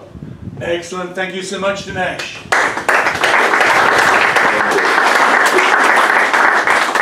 Any questions for Dinesh? I really do particularly like the "don't ask your developer," reference there. That's quite nice. Yeah. Oh, is Sebastian still here? It was. I need to speak. Yeah, maybe downstairs. Damn. Oh. Just I think. Yeah, Sebastian, actually, Alan was actually, he did one last year, right, in the same area. And I think what he talked about, the billion-dollar industry actually came from some of the stuff that he talked about, and we started doing that. And that was actually, so Sebastian was a catalyst in, some of this also, That's right, because he shared this morning his experiences with Deutsche Telekom's second attempt at launching a CPaaS. I was just going to ask, has he decided to copy some of your work in terms of low-code, no-code? But he's not. Is Martin here? No. It's getting to the end of the day. But anyway, that was really good. Enjoyed that, Dinesh. I think it's a very timely presentation. And again, I know it's a bit of an inside, industry joke, but the title of the white paper in Don't Ask Your Developer is very smart. Thank you so much. All right. All right. Excellent. Thank you, everybody. Have a great day. Bye. Right now, Kola became tentative because he's got some internal stuff he's having to deal with. I don't see him here. KM? No, he's gone. Okay, so I'm assuming the last presentation isn't happening because we're late and he should be on the bridge. So we've just got your one. Now, this isn't officially part of the agenda, but because Luke is here, because he does ClueCon, that he says has nothing to do with Signal Wire or Free Switch, but I go, yeah, whatever. Come up and do your piece, okay? Yeah. Very short.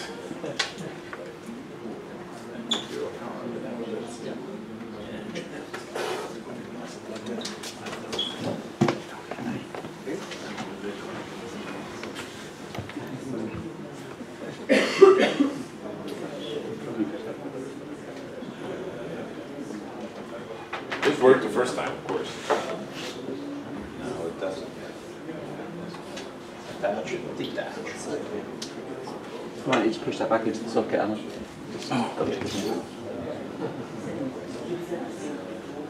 Okay. Picked it up the second time. Hey! Just a quick plug for my podcast that I've been doing for a long time now. I picked up someone who you might know, ClueCon Weekly, from David Duffett, who made it the great event that it is. But I picked it up from, I think it's a couple years ago, and it's been funny, and we've been taking it in a few more directions. So I thought I'd just do a super quick presentation about what ClueCon Weekly is. It's a weekly podcast about open source entrepreneurship. We published every week, and we are in the 11th year with software development. I've been trying to broaden the audience as much as possible and the topics as much as possible. But I asked Alan, and it was very gracious and let me this quick presentation. And some numbers from last year: we had 46 episodes. 11 were about open source projects. We featured 12 companies, 7 corporation employees. So people who work in large corps like Cisco and came to talk about a specific aspect of the technology. 5 nonprofit organizations, people who run standards or what we use standard office, but people who, for example, we had a very important person, a guy from New Zealand, who spoke about, is the chairman of an association specializing in visual impaired technology, like technology for visually impaired people. It was very interesting. 5 nonprofits, 4 independent developers. People would just have something interesting to say. I just did a fantastic interview with a developer of the visual system that almost any car has now that tracks speed signs and all other signs on the road and tells you how it works, and it was super interesting. 4 standard authors, Tim Penton, other people from the industry, and 1 lawyer. Which is, I know it stands out, but when I counted the episodes, I realized I was missing one, and I couldn't find out with the last one, and then I realized it was the lawyer. So she was a very smart woman we met, and she helped, well, the chat was about open source licensing. So there's a lot for everybody, because especially licensing in the open source world, people just pick, we're going to do MIT. Why? Because we like the name. It's MIT, so it's cool. And people don't really know if it's the right license. They just do it, right? So, what are we looking for? More open source projects. Don't be shy, people from the sub features project. I just name drop one at random. There's no particular meaning in this. Just saying. VC and capital investment experts, not to buy out the podcast. It's not, so if you want to talk, I mean, I'm here, but it's valued at a couple $1 billion, so it's going to be a hard discussion. Yeah, if someone joined, I would really like to, if anybody has experience in markets and mergers and acquisition, large companies buying out smaller companies, merging projects, that kind of stuff. We haven't featured that in a while, and it will be really interesting if you could have someone, because that helps startups. We all make money out of big corporate contracts, but we all want to also hit as salespeople. We also want to hit the small startup that becomes a unicorn. So we need to help them do that. That's why I think the ecosystem is important, and everybody should try to do their own part. It'll always comes back. Like every time I try to put two people I thought could help each other in touch, it resulted in something good, and sometimes it even came back to me in some form, business or just friendship or invites to a conference or drinks, which are very valuable, especially if you're in the US where a cocktail is like $18 because they're crazy. Market analysts. It would be very interesting to have the foremost real-time communication market analyst feature in a segment. Yeah, happy to chat. No pressure, though, again, absolutely. And anyone who has a story to tell. So really, this isn't a presentation. I just wanted to say, if anybody wants to join up, of course, well, the podcast is sponsored by SingCard because they pay for their bandwidth and the production. But Token Week has always been separate, always will be. And we'll be featuring different sponsors too in the future, so that's just we're just trying to get it to go. Of course, the podcast needs some resources to run and to make it run better. We have a sponsor, but by no means it's meant to be open to everyone who wants to say something. Format is about half an hour of chat, and yeah, anybody want to join, just let me know, and I'll be super happy. Excellent. Thank you so much. Thank you.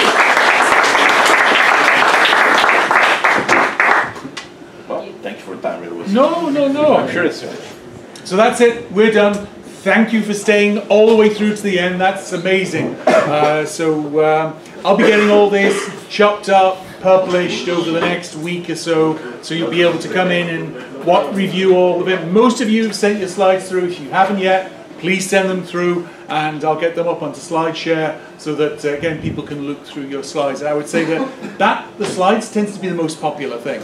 If I look at video views, it'll be like see 10s to maybe 100, by the end of the year. But slide views, they can be in the thousands. So definitely, it's a great way to communicate your ideas because it's quick. People can look in, race through your slides, and within a couple of minutes, know what you were saying. So just to let you know, the slides are important. So Gren, safe travels back home, and if you're interested in providing a home for TADSummit next year, please let me know. All right. Thank you so much, guys. Take care.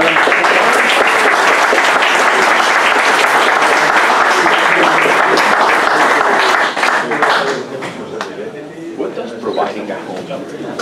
There's a nice space in Milan. It's an accelerator. Oh yes, okay. Group photo. Group photo. Well, now that's the sun's that side, so you want to be that side. So you should be this side. So who's? Alan, you want to take the photo? Are you? I can take. If this helps.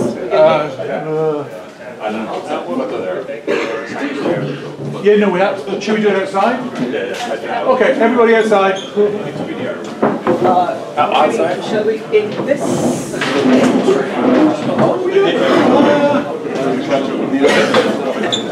This is the remarketing, but I understand. So. Yeah, why not? Why not?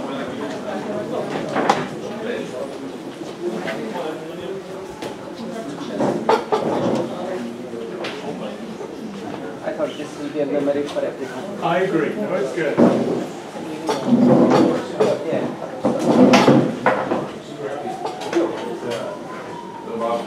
There's a bunch of different colors. Really trying to make it as interesting as possible. Well, Danny, thank you. Danny's our editor. Thank you. Where are you based? UK? Yeah, not just in Ireland. So what? Time zone wise, you're this time zone. You're an hour behind us. Yeah.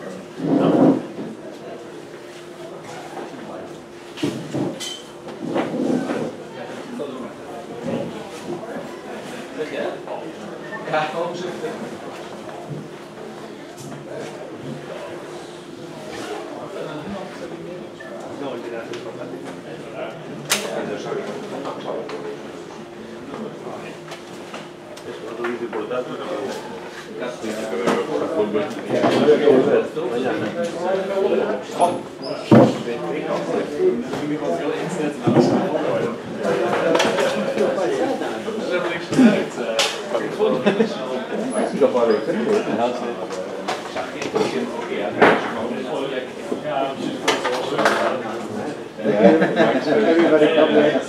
We get out of there. We're on one plane. We can mix it if we want. Yeah. Not on one plane. We're up the whole industry in one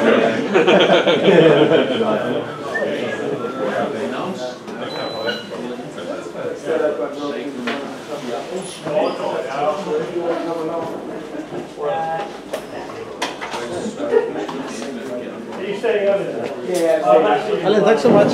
Yeah, it was a pleasure to meet you. Very much. Thanks for your efforts. Yeah. Hey, thank you. That's great. Yeah. Good to meet face to face. Yes, definitely. Yeah, really enjoyed it. Thank you. Come back to Isle of Man. I know, yeah. Yeah, next time you come to the Isle of Man, give us a shout, yeah? Will do, absolutely. Yeah. Just remember now they keep you. I know. Yeah. That's it. You'll end up with the fairies under the bridge, you know?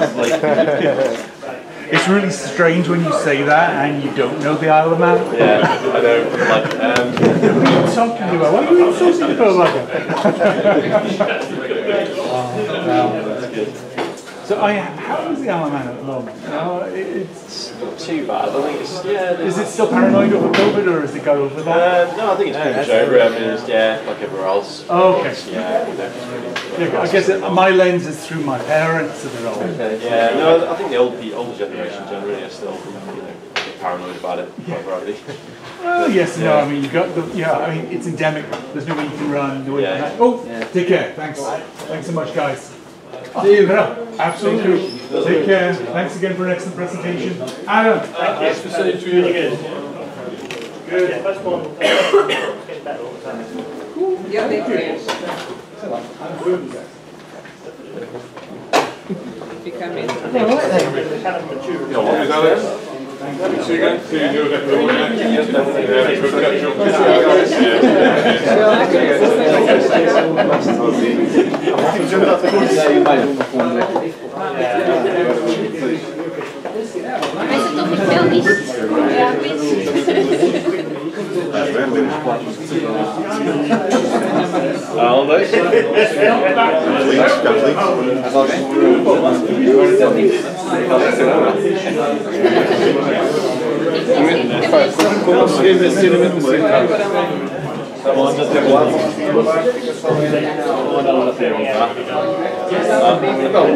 Mas tem mais um bocadinho, não estou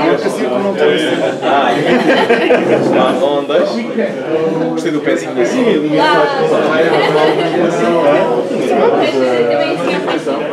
Forever alone. Posso fazer assim? Não está a enviar, não está a enviar. Não apanhar o saco das compras de logo. Estou aqui tipo como se fosse uma pessoa para uma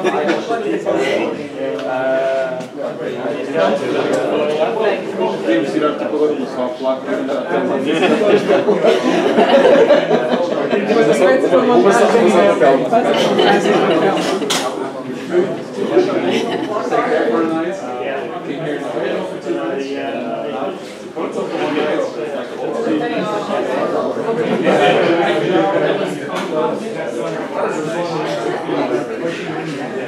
It's building. It is. No, I mean, you don't have many people in the hospital. Yeah. When he kind of nailed it on the first morning, he said, don't do telescopes.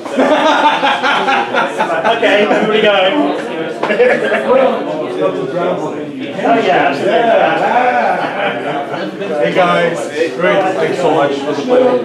Absolutely. Great to meet you. I don't get. Hey, Andrew. Good to see you. Hopefully next time I'll be able to show something from America. I think it makes sense. Absolutely. No, definitely. Really cool. Yeah. No. You know what?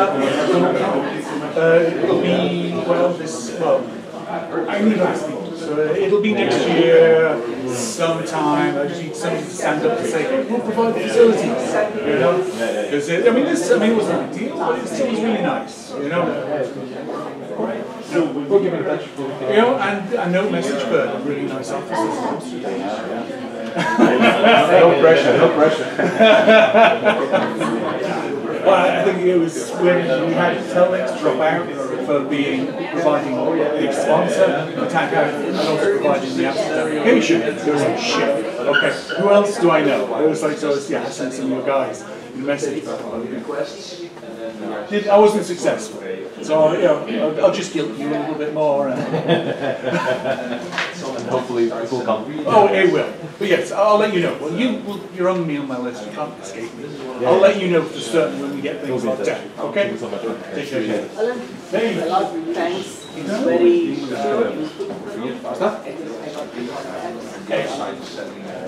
and thank you for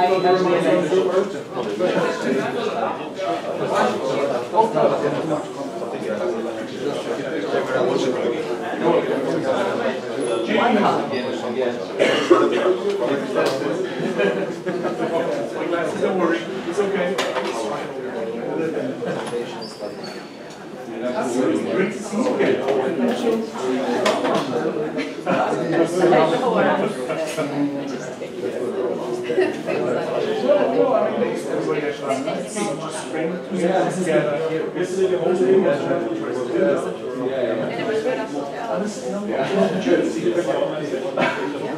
Yes, absolutely. Thank you very much. Excellent, thank you so much. Fingers crossed, absolutely. Thank you. See you next time.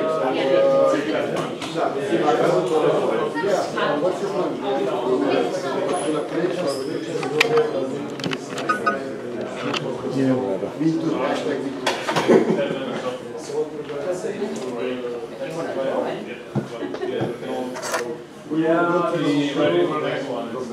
Yeah, that's true, but usually you do at least half an hour presentation and 15 minutes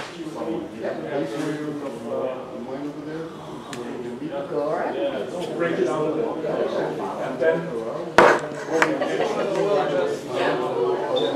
So you're here for another night as well, or?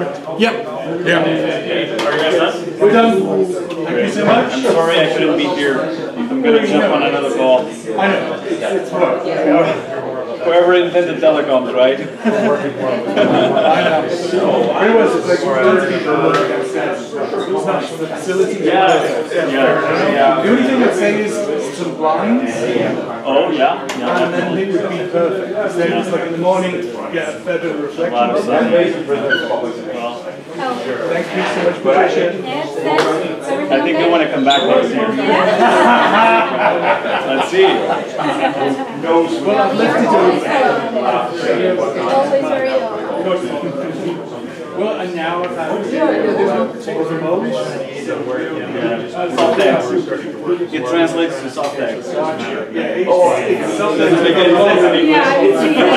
Soft X with a lot of condensed and sugar. A lot of sugar. That's the core. It's very similar. That will definitely kill you. But it will be an enjoyable death. It's actually local. You can only produce it here. You can buy it across the country, but it's not produced here. But yeah, it's special. Yeah. I'll be here.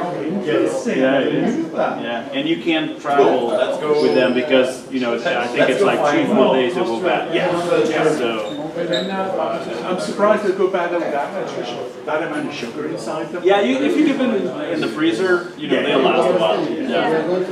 As I said last night, everybody loves well, as you said, it's a special.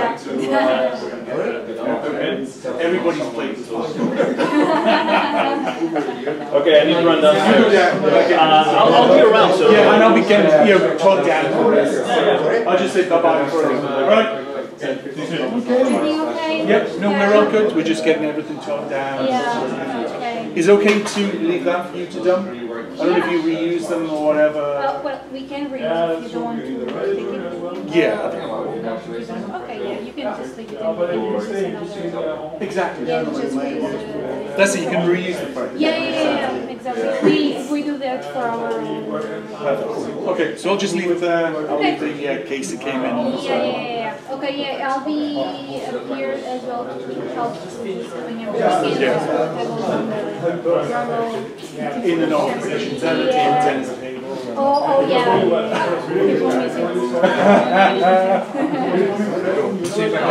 Yeah, absolutely. Thank you. Thank you all. Hey, Ben, thanks so much. Now, I've been meaning to talk to you for a week. Because Paul says you know a lot about your message. What do you need to message?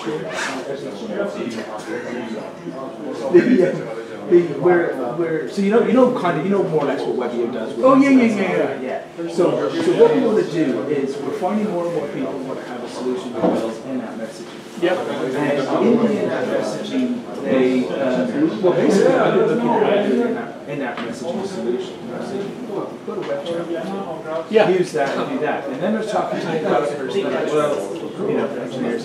But like what they're saying is legit.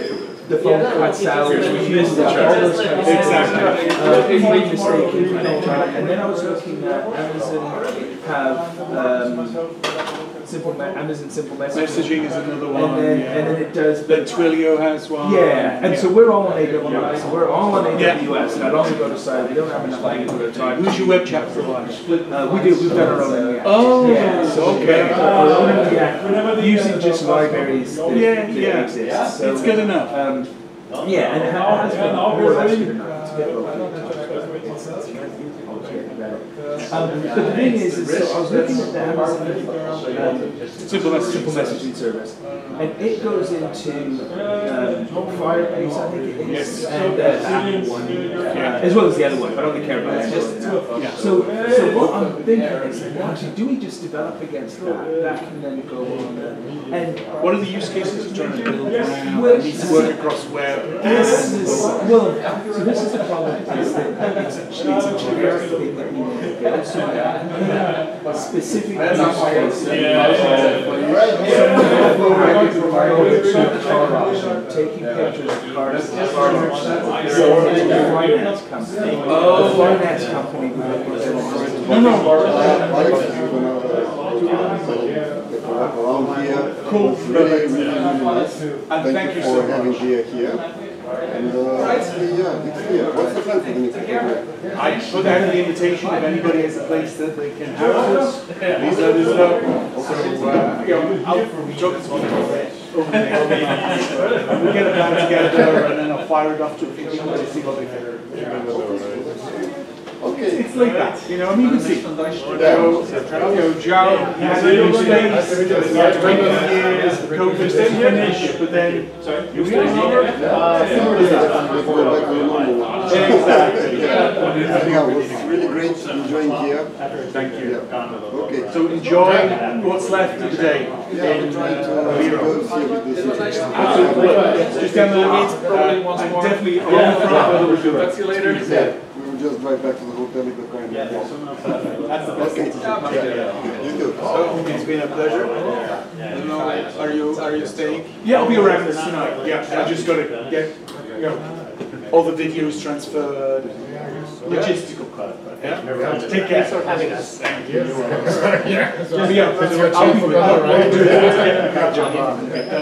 Also, just walk down to the bar. And if people are in the bar, they'll catch you. All right? It's the easiest way. Thanks, man. We'll meet again. Thanks. Talk to you later. All right. Thanks so much. Take care. Oh, it's for booking. Right. I'll let you do. You need some help with that because we No. It's just easy. It's just lots of video transfers that take ages. All right. It's got gigabytes of data to transfer off and blah. But if you need the helping hand or anything, just yeah, no problem. And also, I'm going to leave most of it for when I get home because the internet here in Elvira sucks. Sucks. I did a speed test for the bill, for the internet here, and it was like nearly 200 megabits bi-directional. So I was like, why the hell am I having so many problems with YouTube? Well, the ISP keeps limiting YouTube traffic. Yeah. Anyway. All right. Excellent presentation. Thank you very much. See you later at the bar, probably. Exactly. Thanks so much for joining us again. It's a pleasure coming. And hopefully you'll present next time, you know? Next year. Nice meeting you. Next year. We have a startup in medical. I'm preparing. Oh, cool. Yeah. Digital assistant that stays in the room between the doctor and the patient. Yeah, I'm leaving tomorrow, so without catch up in the bar. the doctor touching the keyboard. There's an A behind it. Okay. Absolutely. No, with a really great presentation like you did. Yes. Thanks. It was a pleasure being here. Thank you so much for organizing this. Thank you. No, you're welcome. You're welcome. It's always good to bring the community together, to have some fun, have a few drinks, and eat some new food. I've never had here sort of. Those are the soft egg things. Those are cool. They are so sweet.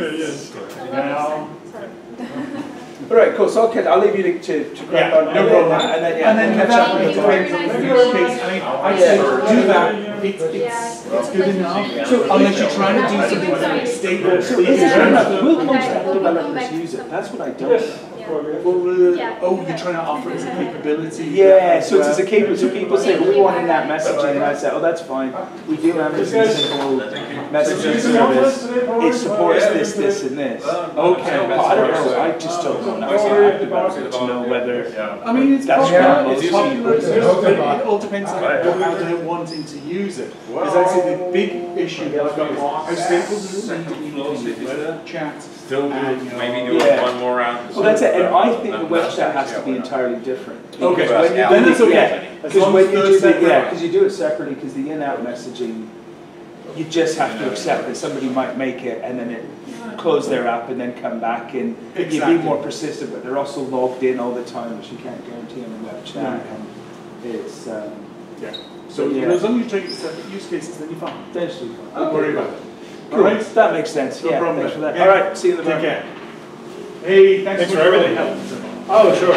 Yeah, a little bit I did, but no, thank you. I enjoyed it. No, I mean, it was like during the, that panel was such a difficult panel to put together. Oh, God. And then Tim was saying, oh, I hope it went well.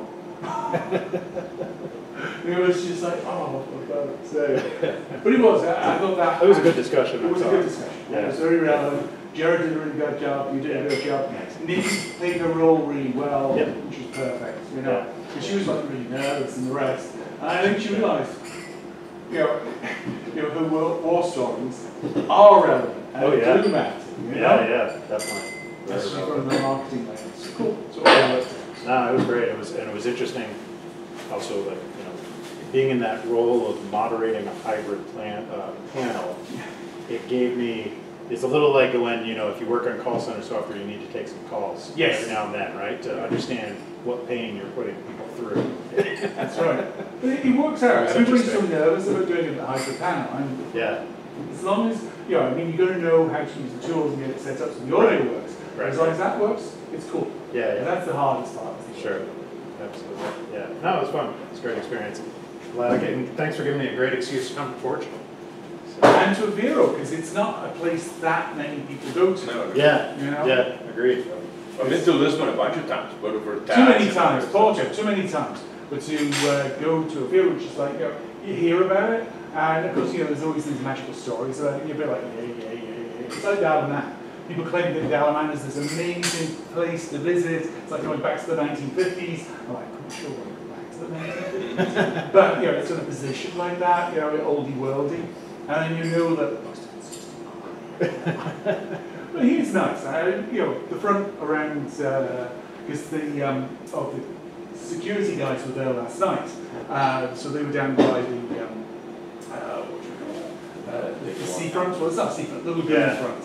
And they ended up in a salsa dancing place. Oh, nice. Cool. But it was full of old grannies dancing. Thank you very much. No problem. We've been looking for Sebastian Schumlin, but he disappeared. He disappeared, so I don't know what went on. I emailed him. Maybe it's an email. He was downstairs earlier because I saw him popping out to get on a call.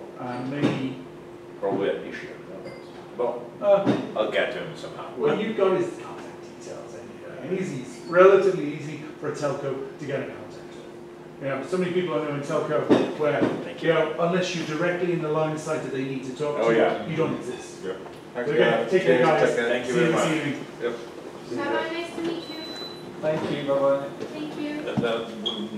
We don't do one more run at the first Can I one? ask you a recommendation? Yeah. I haven't been to the frontier area. Okay. My wife and I are looking for a place to go to dinner tonight. Is there an area we should go to, or a particular restaurant? Yeah. What kind of food do you want? Everything, thankfully. We're easy. Okay. Yeah. Well, we have a few good restaurants. Maybe more here. local, but. Today is Wednesday. Well, there is one that I really like, and has a view to the river. Okay. It's called Forneria. Okay. If you want to use Sure. Either way.